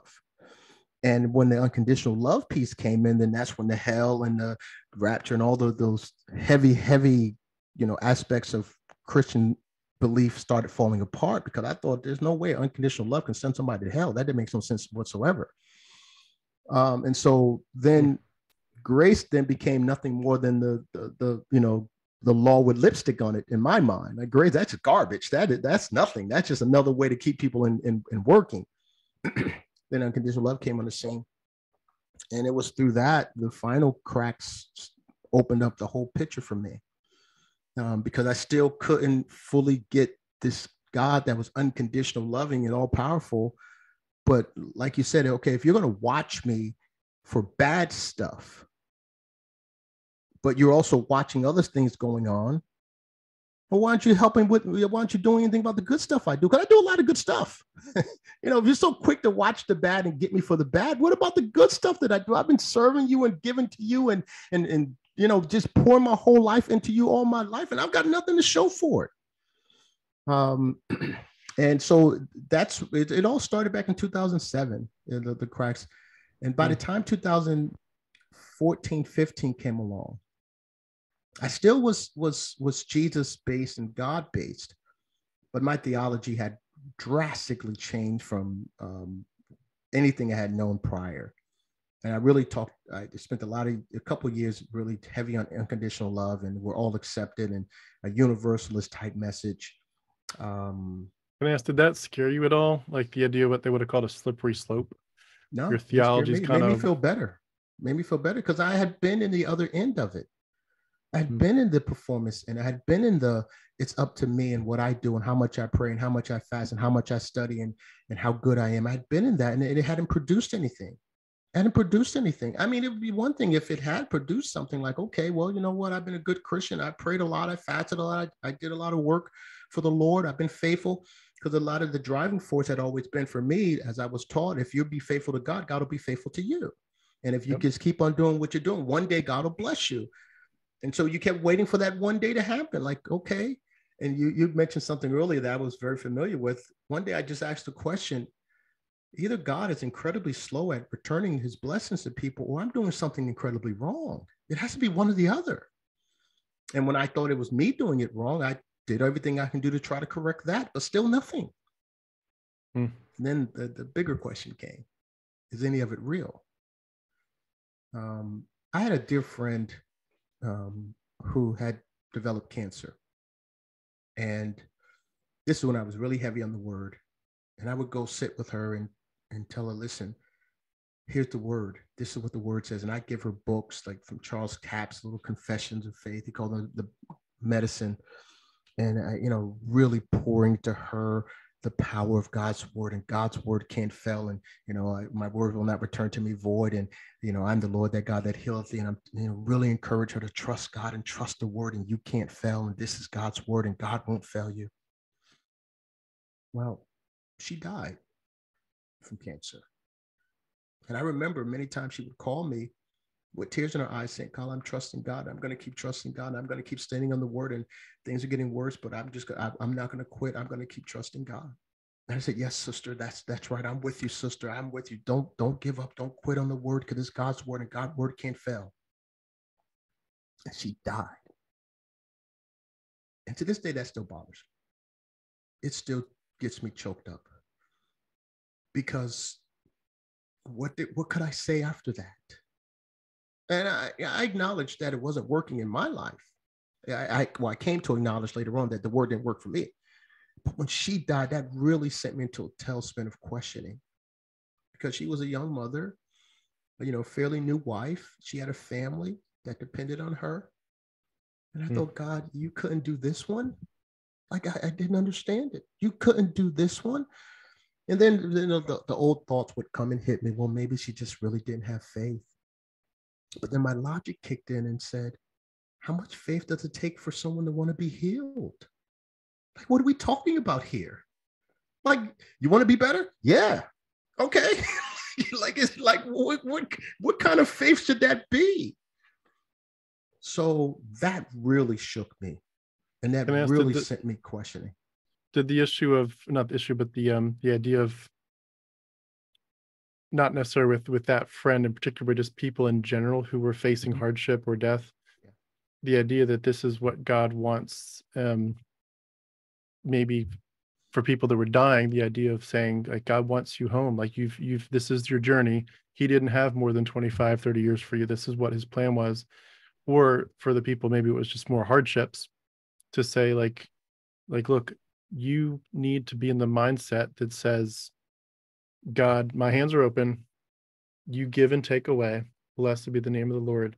If you choose to give me funds to have a successful life, if you choose to keep me impoverished, whatever, if you choose this, choose that, I am not here to do anything except simply praise your name, and to say, God, I will actively ask you to please do whatever you know as the omniscient God.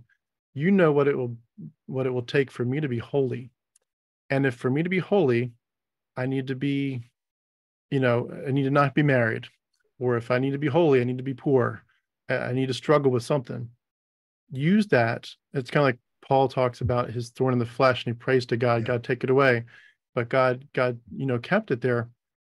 Like, how did your and your church's theology work with that mentality of like, God, I want you more than any earthly blessing. The things of this earth will, fade away, or however that song goes. But I want to focus on your glory, including through you depriving and even hurting me. And I think Job talks about, though he slay me, yet I will trust him. Trust him. Yeah. How did you deal with that kind of aspect of it?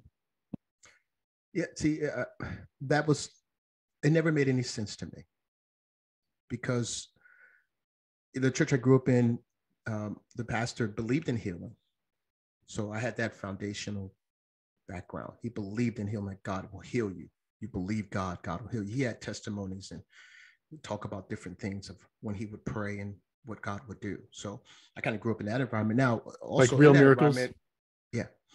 Also in that environment, we did have a very strong understanding that you're going to go through trials and tribulations. You're going to face trials and tribulations. You're going to be attacked by the devil and all those kind of things. So we kind of knew that those things were going to happen. But the overwhelming belief is that God will deliver us deliver us from them all. I am more than a conqueror. No weapon formed against me shall prosper. So we believe the weapons will be formed and will be used against us, but they won't prosper. They won't succeed. We may feel the stab or the sword or the heat of the press, but it won't accomplish what the devil meant for evil. God took what the devil meant for evil and turned it into good. So we didn't believe that, life would be perfect in the sense of nothing, but we did believe that because we sung songs and believed that Jesus was our savior and our deliverer, and you would deliver us. So I had that as a very strong foundational belief that if something were to happen, if a trial were to come, if the devil did attack, that God will come in. When the enemy comes in like a flood, God will lift up a standard against it. Those kind of things, that God will deliver us. And to excuse this God for not showing up, then we would come up with those other lame excuses. Well, I guess God had a better plan. Well, I guess God, they'll get their healing on the other side. And none of those things ever made sense to me. Like, there's always a way to somebody need healing in heaven for? They're freaking going to heaven. What are they healing over there for? It didn't make any sense to me. There's always a way to explain that stuff away. It's crazy how that works. It's crazy, right? I'm thinking parallel too is the Lord's will. Does God want you to go to college A or college B? Right. Well, he's put it on my heart that college A is the one for me. Okay, well, the door's shut. They didn't accept you. Okay, well, this is either Satan or it's the Lord testing you and saying, you need to keep asking, keep sending letters saying, I really want to go to college A. And you can go back and forth and it's like, is it my lack of faith? Is it Satan? Is it God saying, no, don't go to college A? I clearly just shut the door. Don't do it. I'm clearly guiding you to college B. But he put it on your put it on your heart. So maybe he's actually just testing you. How much do you want it? And there's so many ways to explain this away. And it always ends up leaving God is good, God is in charge, and you as the person that's just constantly saying, God, please throw me a bone. Please send me some kind of scrap to let me know if I'm on the right track. And you end up being, in my opinion, you end up feeling like a dog begging for scraps constantly. And when God finally throws you a bone, you're like, oh, this is wonderful. God's so good. It's like, no, it's just, you're just doing mental gymnastics here. Yeah. Why are we always gaslighting ourselves and being gaslit? Why is it always our fault? God is the power. God is the source. Why is it always our fault? Like, okay, it's my fault I didn't have enough faith. It's my fault I didn't pray enough. It's my fault I didn't hear God clearly. So this God couldn't just make it abundantly clear that this is what he wanted me to do, like abundantly clear, but the example about God has prepared a wife for you. At no other time in my entire adult life did anyone ever come back and say, okay, God told you when you were 16, he had a wife prepared for you. Now let me give you more information so you're not confused. So you're not out here wondering and in this state of ultimate frustration because you can't really know. You can't really figure it out. Did God send this one or did the devil send this one? There was never any follow-up, never any clarity. So let's just say I had married someone and it ended up being the wrong person. Then I would have been open to, not open like willing, but like open to like, here's a target on me. If someone's saying, didn't God tell you at 16 he had prepared a wife for you? What'd you go out there and marry this other woman for? I would have been like, yeah, you're right. Yeah, he told me I picked the wrong one. But there was never any follow-up from this God with more valid information. Okay, Kyle, when you're 23, you're going to meet a woman named Sarah, and she's going to be the one now. Just kind of watch and observe how I put things together, but you're going to know because remember, her name's going to be Sarah. You're going to be 23. That God couldn't tell me that? That information, escaped that God? So and tell Sarah too, so she knows. Yeah, tell Sarah she's going to know, I'm going to know, and like we're going to know because this is what God has prepared. Like, isn't that what a plan does? It's supposed to unfold and give you the details. You were a cabinet maker, so you get the schematics of, okay, this customer wants these dimensions, and so you got the plan in front of you. So if you mess it up, who's getting paid? You mess it up. No, I'm not paying for that. That's not what the plan said. Well, yeah, you're right. So, you didn't, the customer, no one hires you, said, just make whatever you want. Whatever you want. I'll take whatever you make. We don't have any plans. I don't want to just waste my time. You might not like them. So Again, we're going to be the ones gaslit, though. We're going to gaslight ourselves, or we're going to be gaslit by others, telling us that it was our fault. We messed up. We didn't do enough. We failed. When all the while, this God had all the power and all the wisdom, all the knowledge to give us all the details and whatever we needed to make the plan come together. You said, the plans you have for us, to prosper us, to bring us to an expected end. Okay, well, why are we always in the dark? Well, I don't know if that's God's will or not. Well, like, it just makes no sense. What you're saying, I've got so much. It's like there's so many little scatter plot things going on in my head right now. But I was going to ask before I get into some other things that you're making me think of. Did it ever, as you're thinking through this stuff, like this doesn't make sense, that doesn't make sense. Why doesn't God just whatever? The whole phrase, why doesn't God just blank? The biggest one that I came across in my mind that was the most impactful to me was, why does God need a sacrifice? Why does he need blood?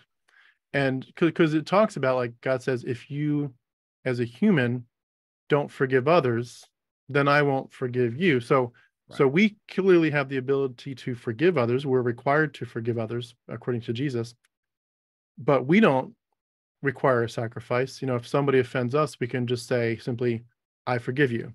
And we don't say, but that's depending on if you give me 20 shekels of silver, you give me a goat that you can kill. There's no requirement. I can just freely give it.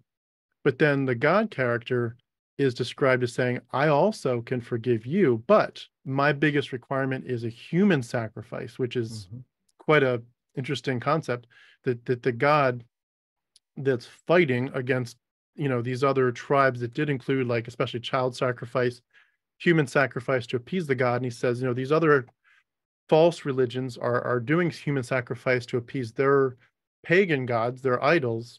We're different. We're completely different.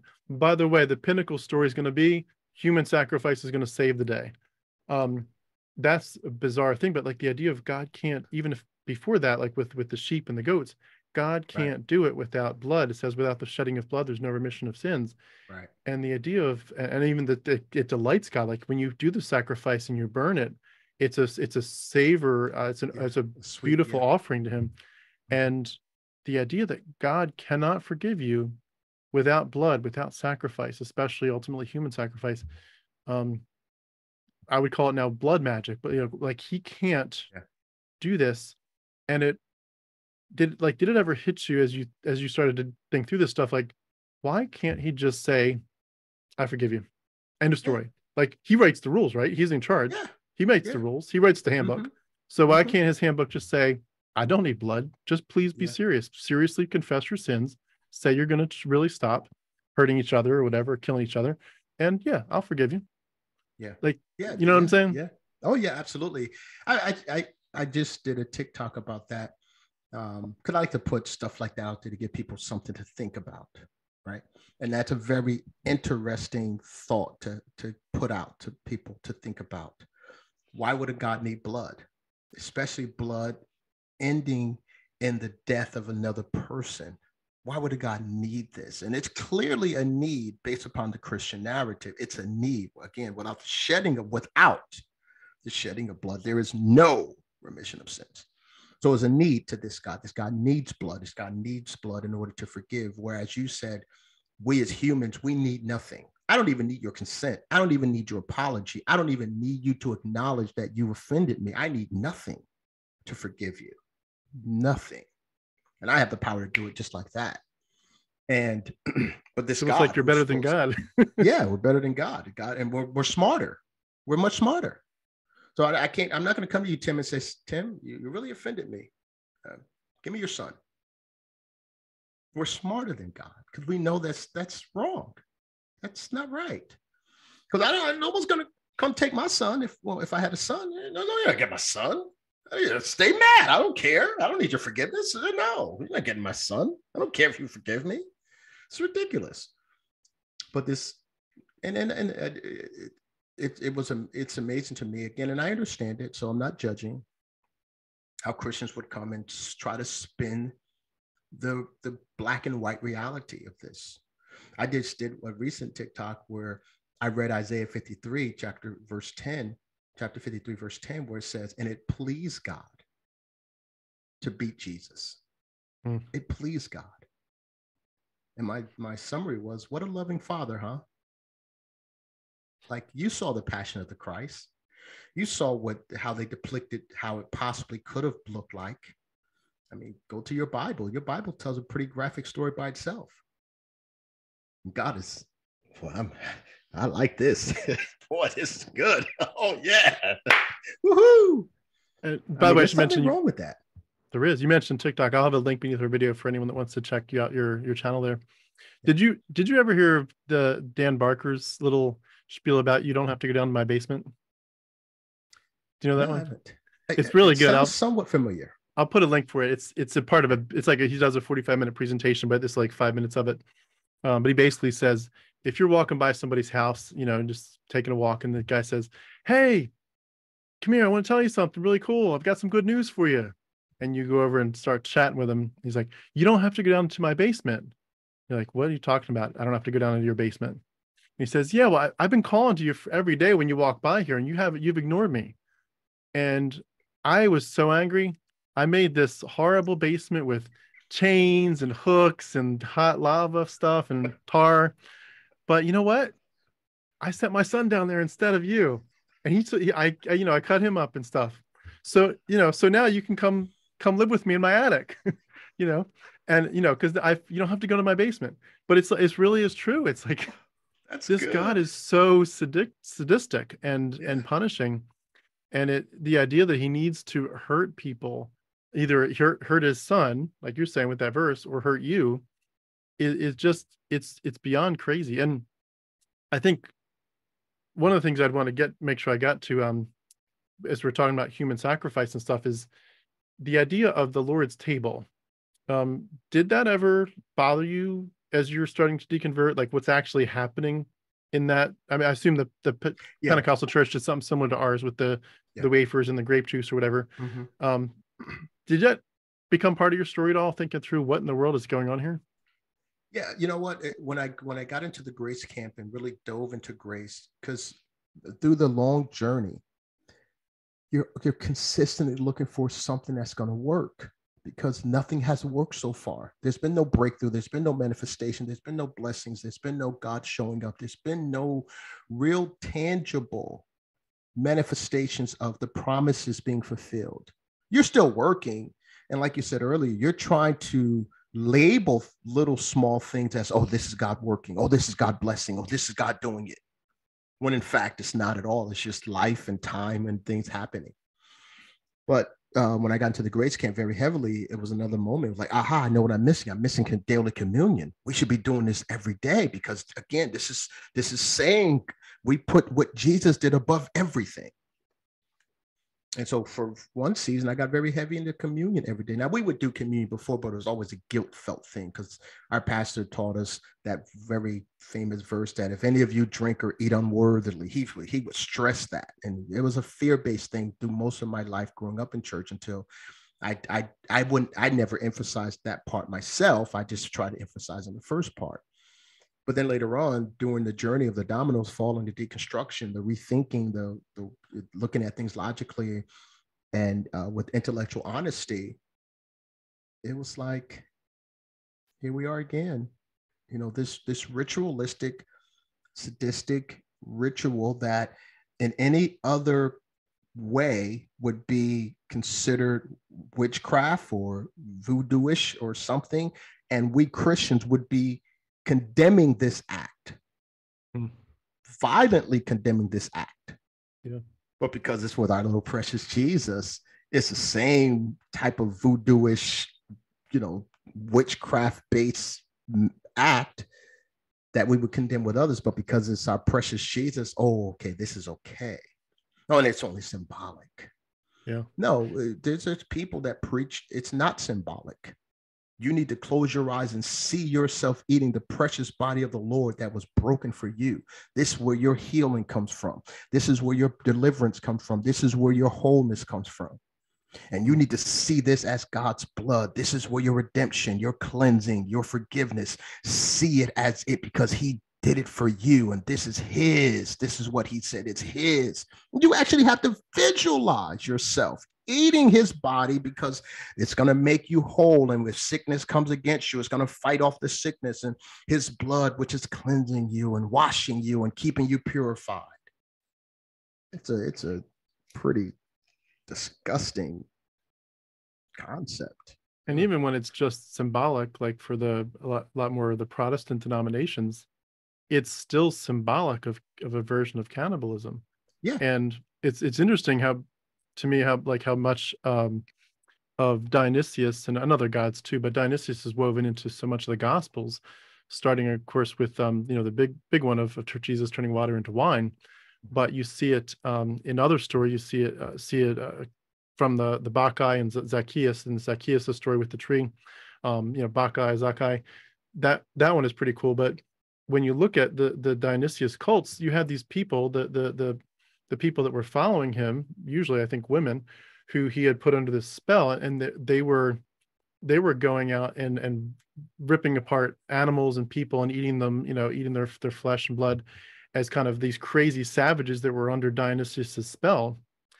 And so, Dionysius is woven through this whole thing, and then the Jesus character comes along and says, having been like Dionysius in so many other ways, turning water into wine, and all these other icons that they copied from, all of a sudden he says, by the way, just like, you're used to hearing the Dionysius stories, I do want you to eat flesh and drink blood, but it's mine. Even if you take it as a symbol now, you're still pretending to eat a dead body. And I've said this to people, like, if going to the idea of like an illustration, if you were to say to your friends or family, hey, I'm making a meal for you, and it's my friend, or whatever, Uncle so-and-so died last week, and I'm going to put, you're going to get his arm, you're going to get his leg. Like, even if I was to just put it on the table and say, would you like to eat it? And you said no, the fact that it's even an option would obviously put me in jail really quickly. Yeah. But it's bizarre. Like, it's sick. It's a version of cannibalism. And so even if you say, well, you know what, let's take a piece of bread and some grape juice and pretend that it's Uncle so-and-so's body. It's, his body's in the coffin, but let's just pretend we're eating Uncle so-and-so. Pretending to eat somebody's body, purely symbolism, doesn't make it any better. You're still pretending to be a cannibal, which is ironically what a lot of these pagan religions would do, where they would say, if you eat, say your elder of the village dies, that, sometimes their children would have to eat the heart or something to take over the power and the wisdom of their elders, or they would do it for their enemies. They'd conquer their enemies, and then they'd eat some part of them to kind of say, I'm big, I'm grander than you, and I'm taking over, your power. Your power is going to be subsumed in me. And so the idea of that's what we're being asked to do as Christians, is to pretend to be cannibals, to take part in this power of Jesus. It's really sick. And to me too, of course, this gets very personal when you think about, you teach kids to do this from the earliest days, where they think it's normal to pretend to eat somebody's body, to eat your friend's body, to eat the body of a friend, that's the normalest thing in the world, because hundreds of people around you are doing it. The brainwashing, it disturbs me so much. It really, really does. And how did you, when you began to realize some of this stuff is so bizarre and cultish, that it wasn't like we're the good Christians and there's cults over there, but no, we're actually just another version of the cult. Did it affect you, realizing that, children are being, like, even if you escape, there's still, the minute you leave the door, there's still hundreds of kids behind you that they're not going to get a chance to escape for 20 or 30 years, maybe. Yeah.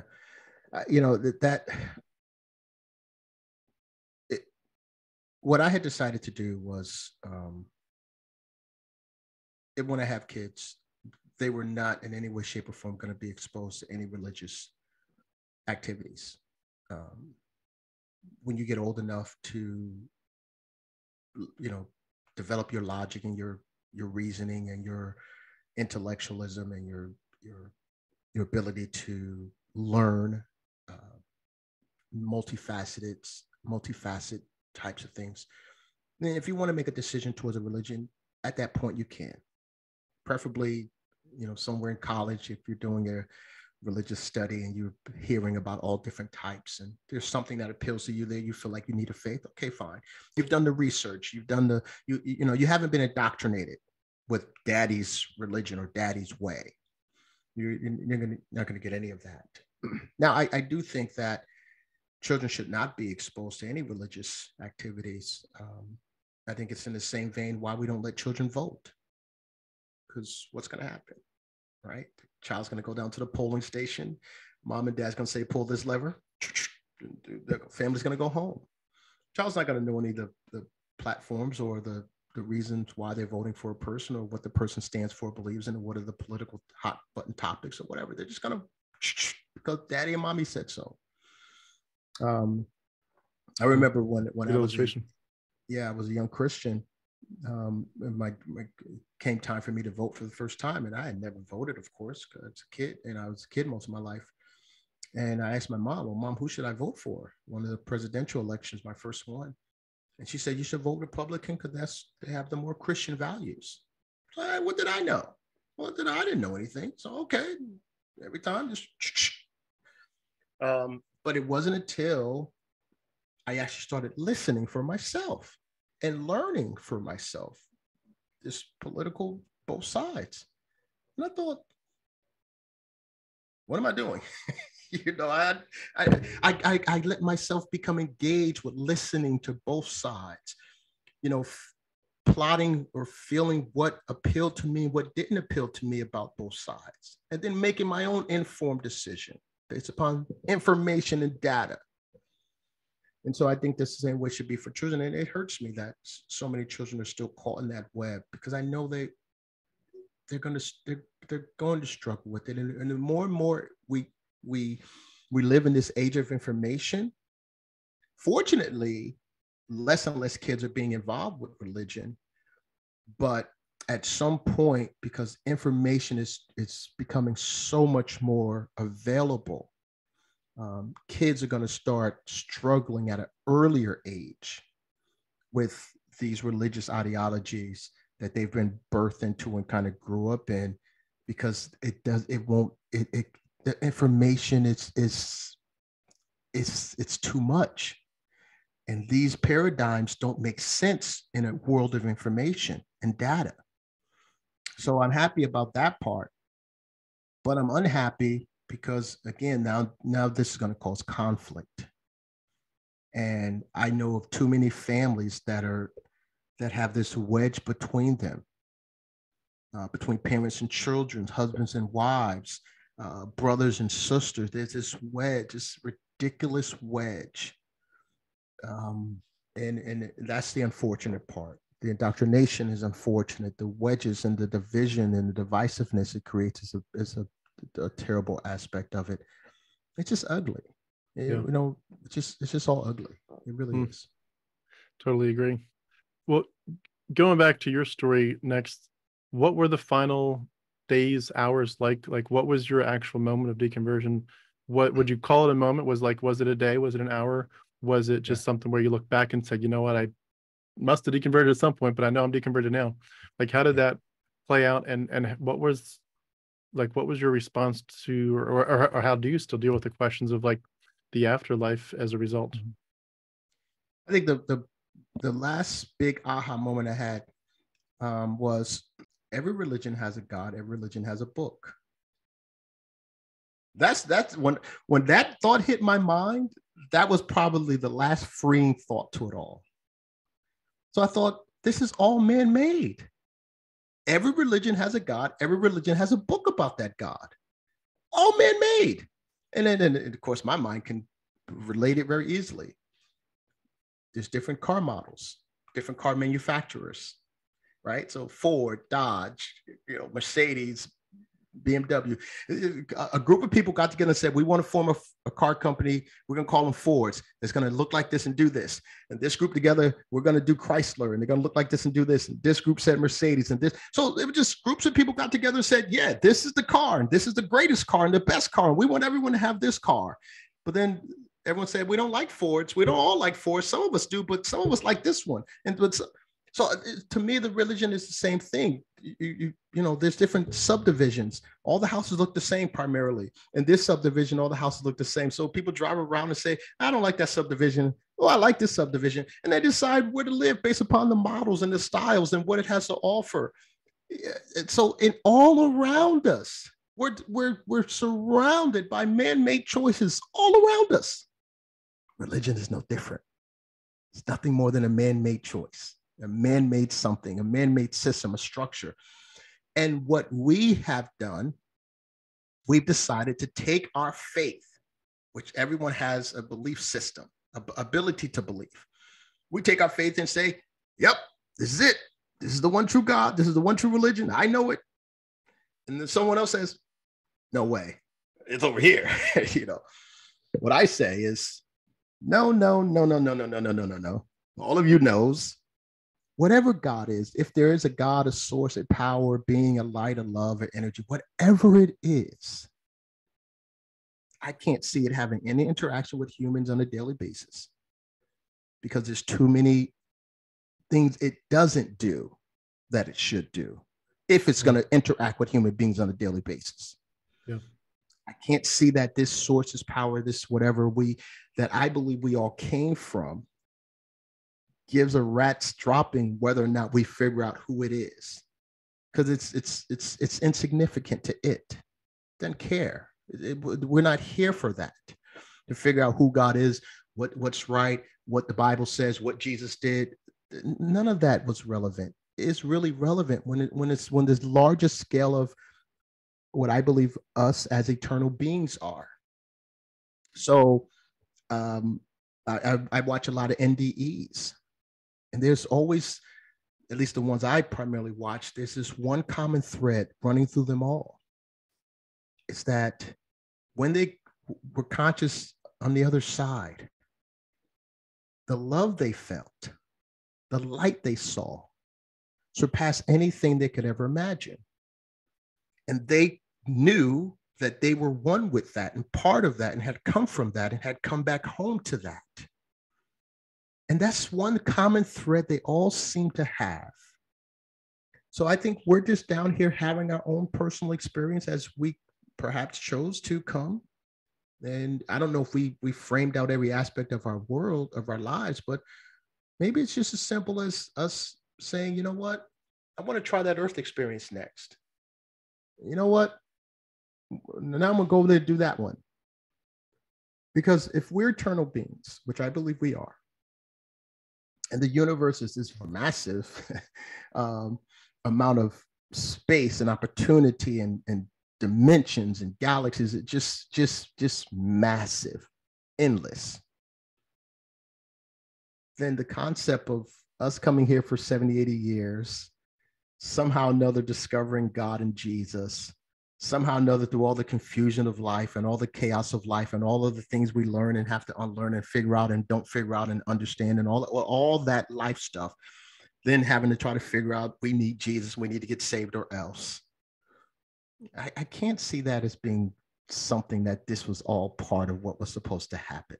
It's way too small, way too chaotic or archaic for me to consider that that's possibly the scenario here that's really at play. So you think that when we die, we do go somewhere?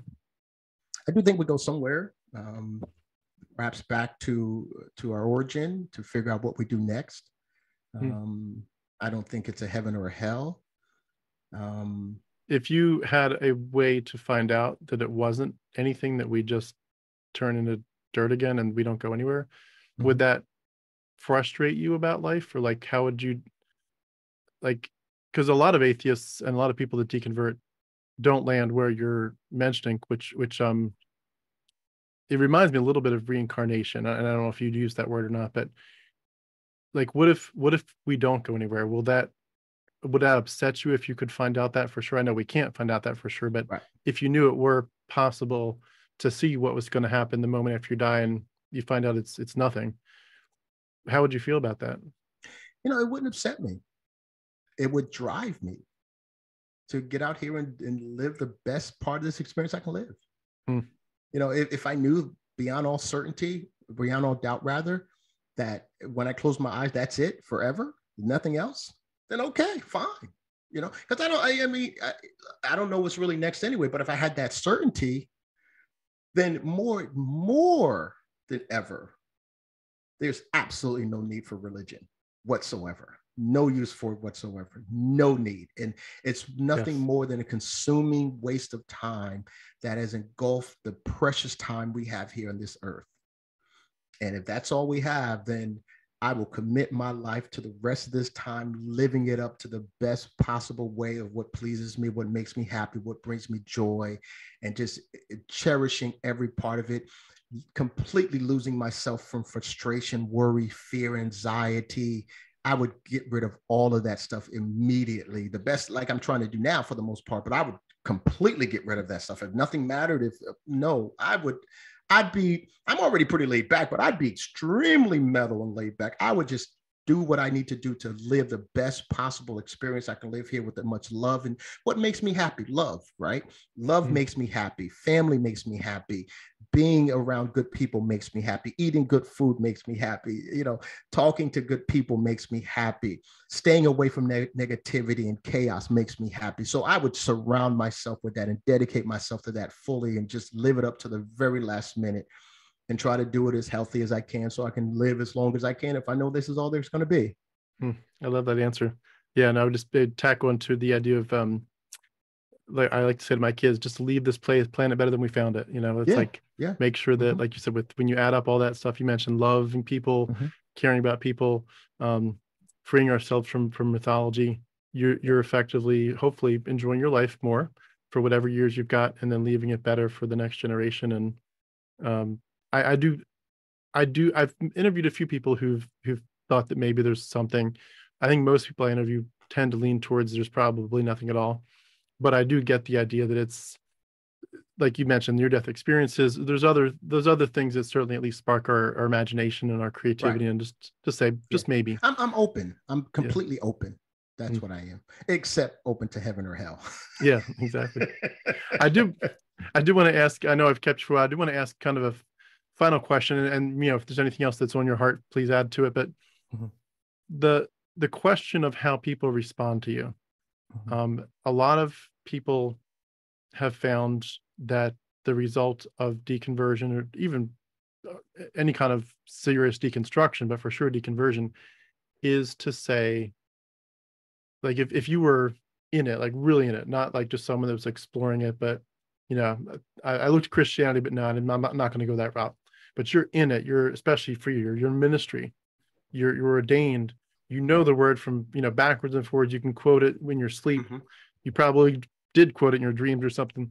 It's part of your psyche. It's like, you know, the Bible's in your blood. It's like you've got, you know, white blood cells, red blood cells, and you got Bible blood cells in there.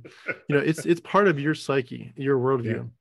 And they know it because you were one of them, and they love the fact that you're one of them. And then you, being one of them, leave. Kind of, again, to go use the North Korea illustration, if you leave, you'd love to think that they'd want to love you back to Christ, but in reality, a lot of times you end up being treated like a traitor. And I was wondering if that was true for you, or if you've hopefully had some more gracious experiences. Like what's been the result? If your mom is still with us, how's she or any other family members responded? How do your siblings respond? Like, is anyone shunning you? And maybe a corollary, how did you kind of start over once your community shifted so dramatically? Well, fortunately for me, when I ventured into the faith camp and the grace camp and unconditional love camps, I had already started receiving withdrawals from people. People were always starting to withdraw because I believed in each phase wholeheartedly. So if it's about faith, then let's be about faith. Let's leave all this other stupidity alone. Well, if it's about grace and the finished work, then let's leave all this other stupidity alone. Let's just be about grace. Let's be about the finished work. Well, if it's about unconditional love and nothing else really matters because we're loved unconditionally and there's nothing we can do to ever make a God not love us because we're loved unconditionally, then let's leave all this other foolishness alone. And that rubbed a lot of my pastor friends the wrong way because, you know, they need the control and the fear and the manipulation to keep their churches going. keep the offerings coming, to keep the people attending and keep people fearfully engaged. They need that. I was willing to free people from that. I preached grace in my church up until we stopped having church. Grace, grace, grace, grace. You're free. You don't have to come to church if you don't want to. You don't have to do anything you don't want to because Jesus paid it all. Jesus did it all. You're free. Stop condemning yourself. Stop worrying about what you don't get right. You don't got to get it right. It's already been made right. So I just want to free people. I just want people to be free, you know, as I was becoming free. I just wanted to give back what I was experiencing at the time. So I had people leaving me early on. And then when I got here, fortunately, because of my personality and how I am, how I treat people, when people like on Facebook comment back with, you know, their indoctrinated, angry views, I embrace them with love. Thank you for sharing your thought. We disagree, but you know, I understand. And I knew early on I wasn't going to argue with people, because I knew that when I believe what I believe, no one can argue with me. No one's going to convince me otherwise. So I decided to embrace people with love and accept people with love. I don't block people. I don't, you know, unfriend people. I've never done that. I listen, thank you. And I think over time, people have come to see that and feel that energy coming from me, no matter what I post or what I say. And I tend to get grace from that. As far as the family is concerned, I had the privilege in the sense of pastoring my family. And when I took over the church, it was part of our own church. So my mom, I would pastor my mom and my siblings. My mom is still very hardcore, indoctrinated person, not as indoctrinated and bound to it as she once was, but still pretty Jesus-centric, God-centric and things like that. And we've had our discussions, and we've always had healthy debates, because throughout the years, things never made sense to me. So I would debate her about different things. So we've always had lively debates. We don't do it as much anymore. I don't think she's happy where I am, because as a mother, I think she's concerned that I'm going to end up in hell. So that, you know, that love of a mother is very concerned about that. And she says to me once, well, Kyle, I'm praying for you. And I said, well, why pray? She goes, well, because I want God to get a hold of you. And I said, so your God's going to violate my will? Because I don't want your God, you know.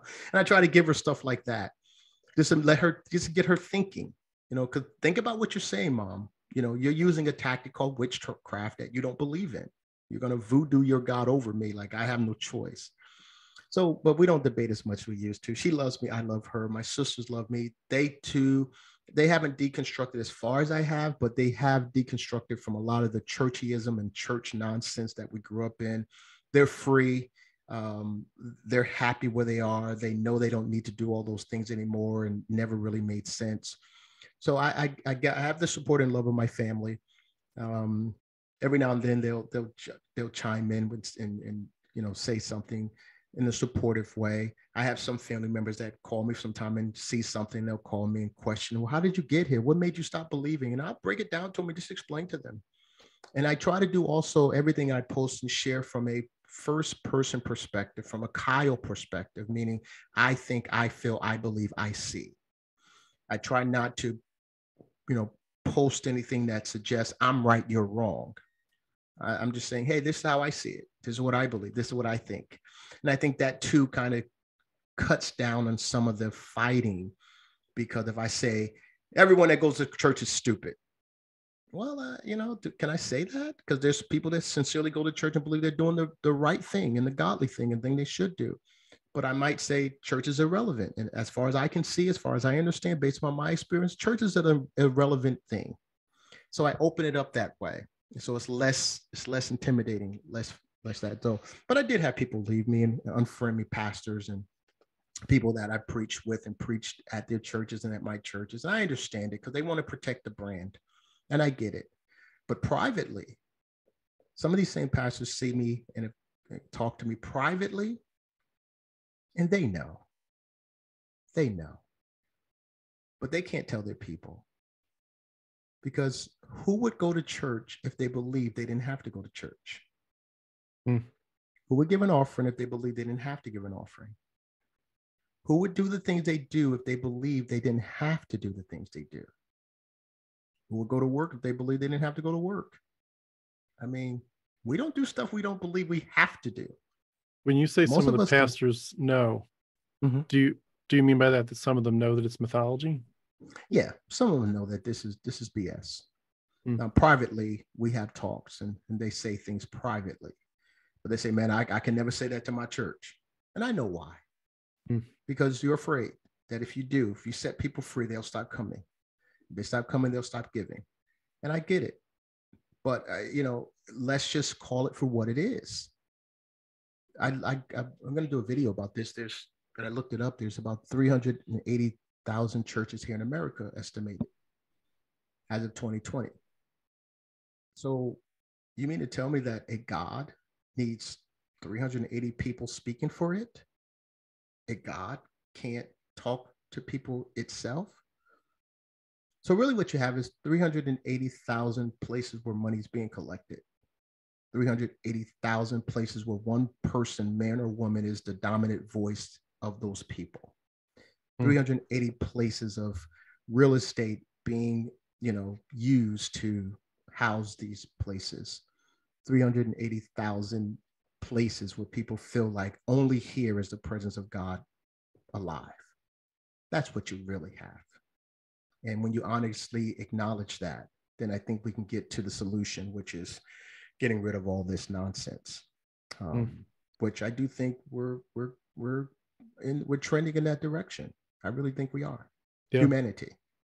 I think you're such an inspiration in terms of the not just your overall story, but just your graciousness, I think is a good call to action for all of us in the community, because a lot of us came out of fundamentalism, which it Mm-hmm. sounds like you were probably slightly different, and it wasn't quite as militant maybe as some of us, but the idea of like I'm right and everyone else is wrong, and I'm the only one with the truth, and that black and white, like there's no gray area to any of these discussions. It's I was there. I You're was there. there Well, early on. Early on. I was a Pharisee to the core.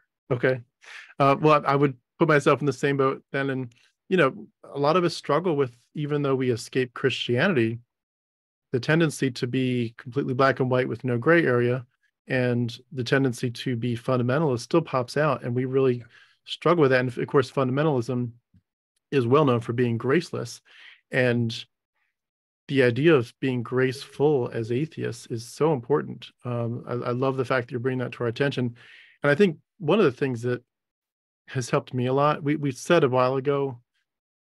I'll keep this short because I know we've been going for a while. We said a while ago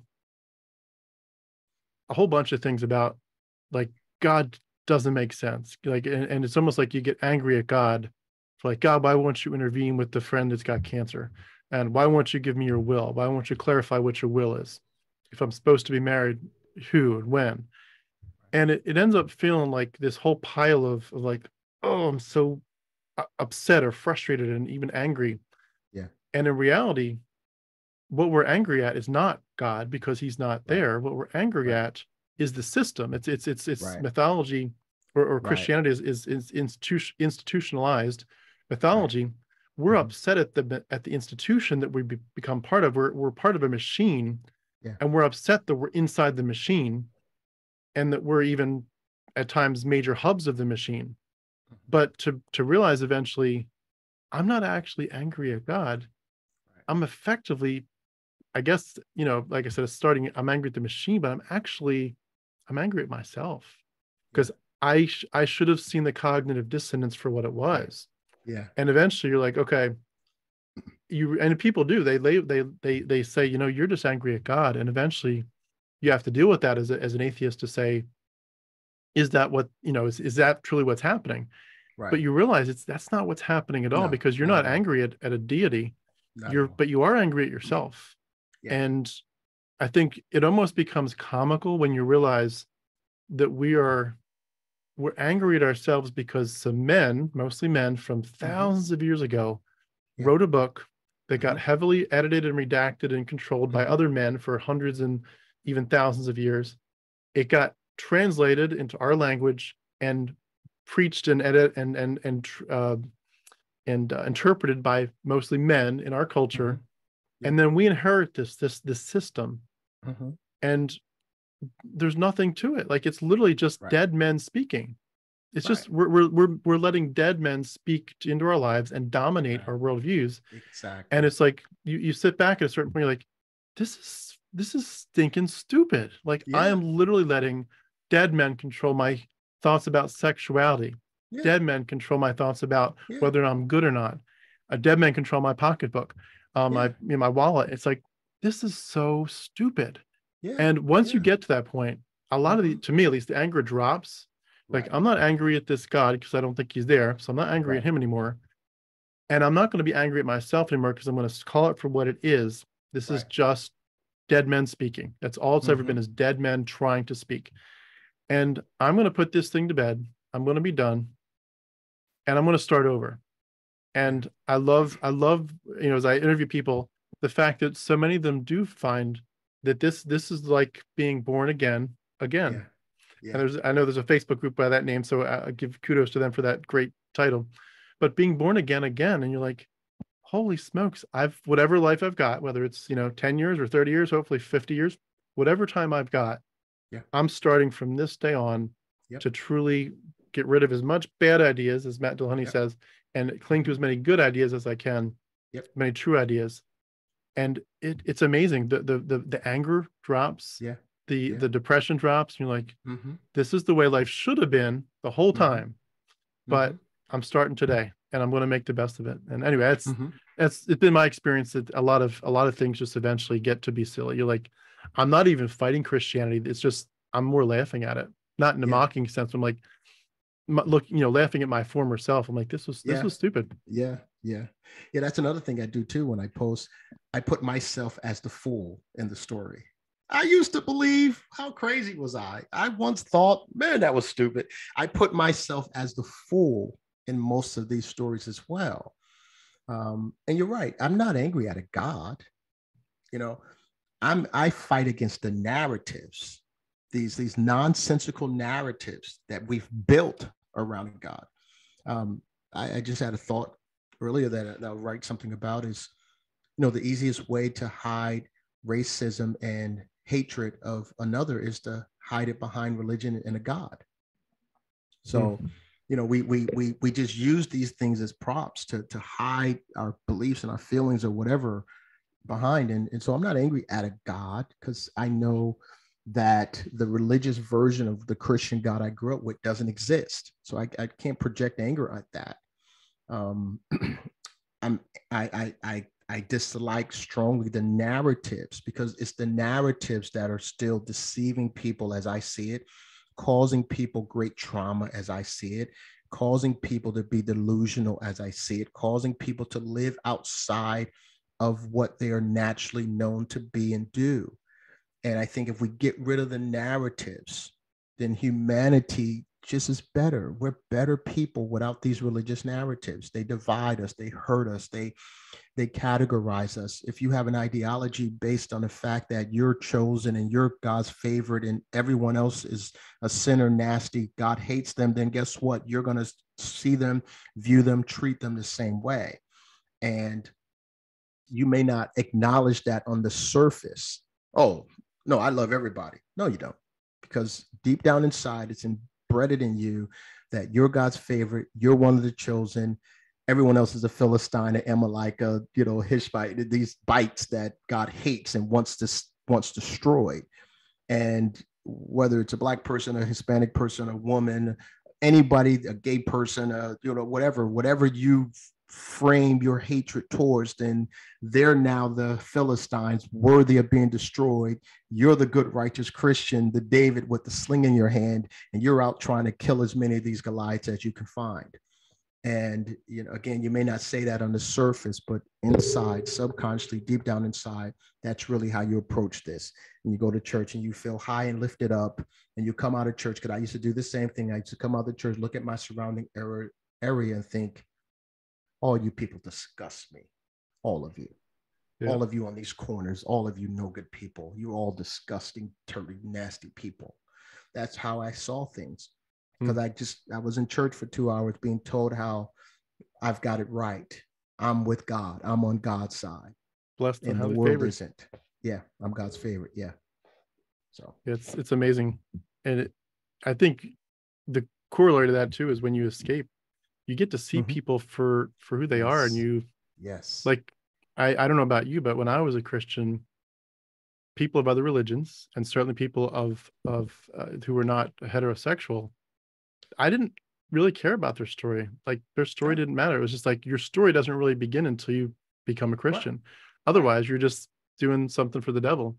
Hmm. And to see people for the first time, not as like, I need to evangelize you, I need to change you, and just to say, I need to just hear your story. That's Right. all I need to do is just hear your story and be your friend. Yeah. What a Yep. beautiful way to approach humanity, and just to Yeah. feel like you're free for the first time to let Yep. someone be different, and that's Hmm. okay. Yeah. Yeah. And Hmm. to accept people where they are and how they are. And that's another element that coming into what I believe is an understanding of myself as a love being. The best I know how to do is to love. This Hmm. is something I've naturally known how to do since I was born. Everything else I had to learn. So whenever I'm being instinctive to what I know, then I'm really living life. Whenever I'm going outside my instinctive knowing of love, then I'm creating an environment that it's manufactured based on these other learned things through religion, through society, through whatever. And then when I look back on it and contemplate those moments, I've always done well in the love arenas when I've been able to look at people with a loving eye versus an eye of hate and disdain. When I'm able to engage people based upon a ideal that we're one and we're the same, and you're no different than I am, and I'm no different than you are. I'm no better than you. You're no better than me. When I'm able to see people for who they are as individuals, I had a huge problem with people who drank and people who were streetwalkers and people who were just living below. I had a huge problem with people who acted thuggish, and because I grew up in an urban environment. So I had a huge problem with a lot of different segments of my society. Huge problem. And I treated them as if you don't matter until you get saved. And then when you get saved, we can talk. But until then, you don't matter and you will Hmm. never matter to me. And that's a horrible way to live. It's a horrible way to come out of your house and look at people and know that that is instinctively inside of you. Yeah. To treat people with without dignity and honor as being a human being just like you are. It's a terrible thing. And I'm so Hmm. glad I'm free from that. I'm so glad I'm free from that, because that's one of the things deconstruction did for me. It freed me from that and allowed me to see people and treat people with dignity, humanity. Hmm. It's a great point. Great point to wrap up on. Just the humanity that comes out of all this. We really do. We so much. It's like that song. Once I was blind, but now I see.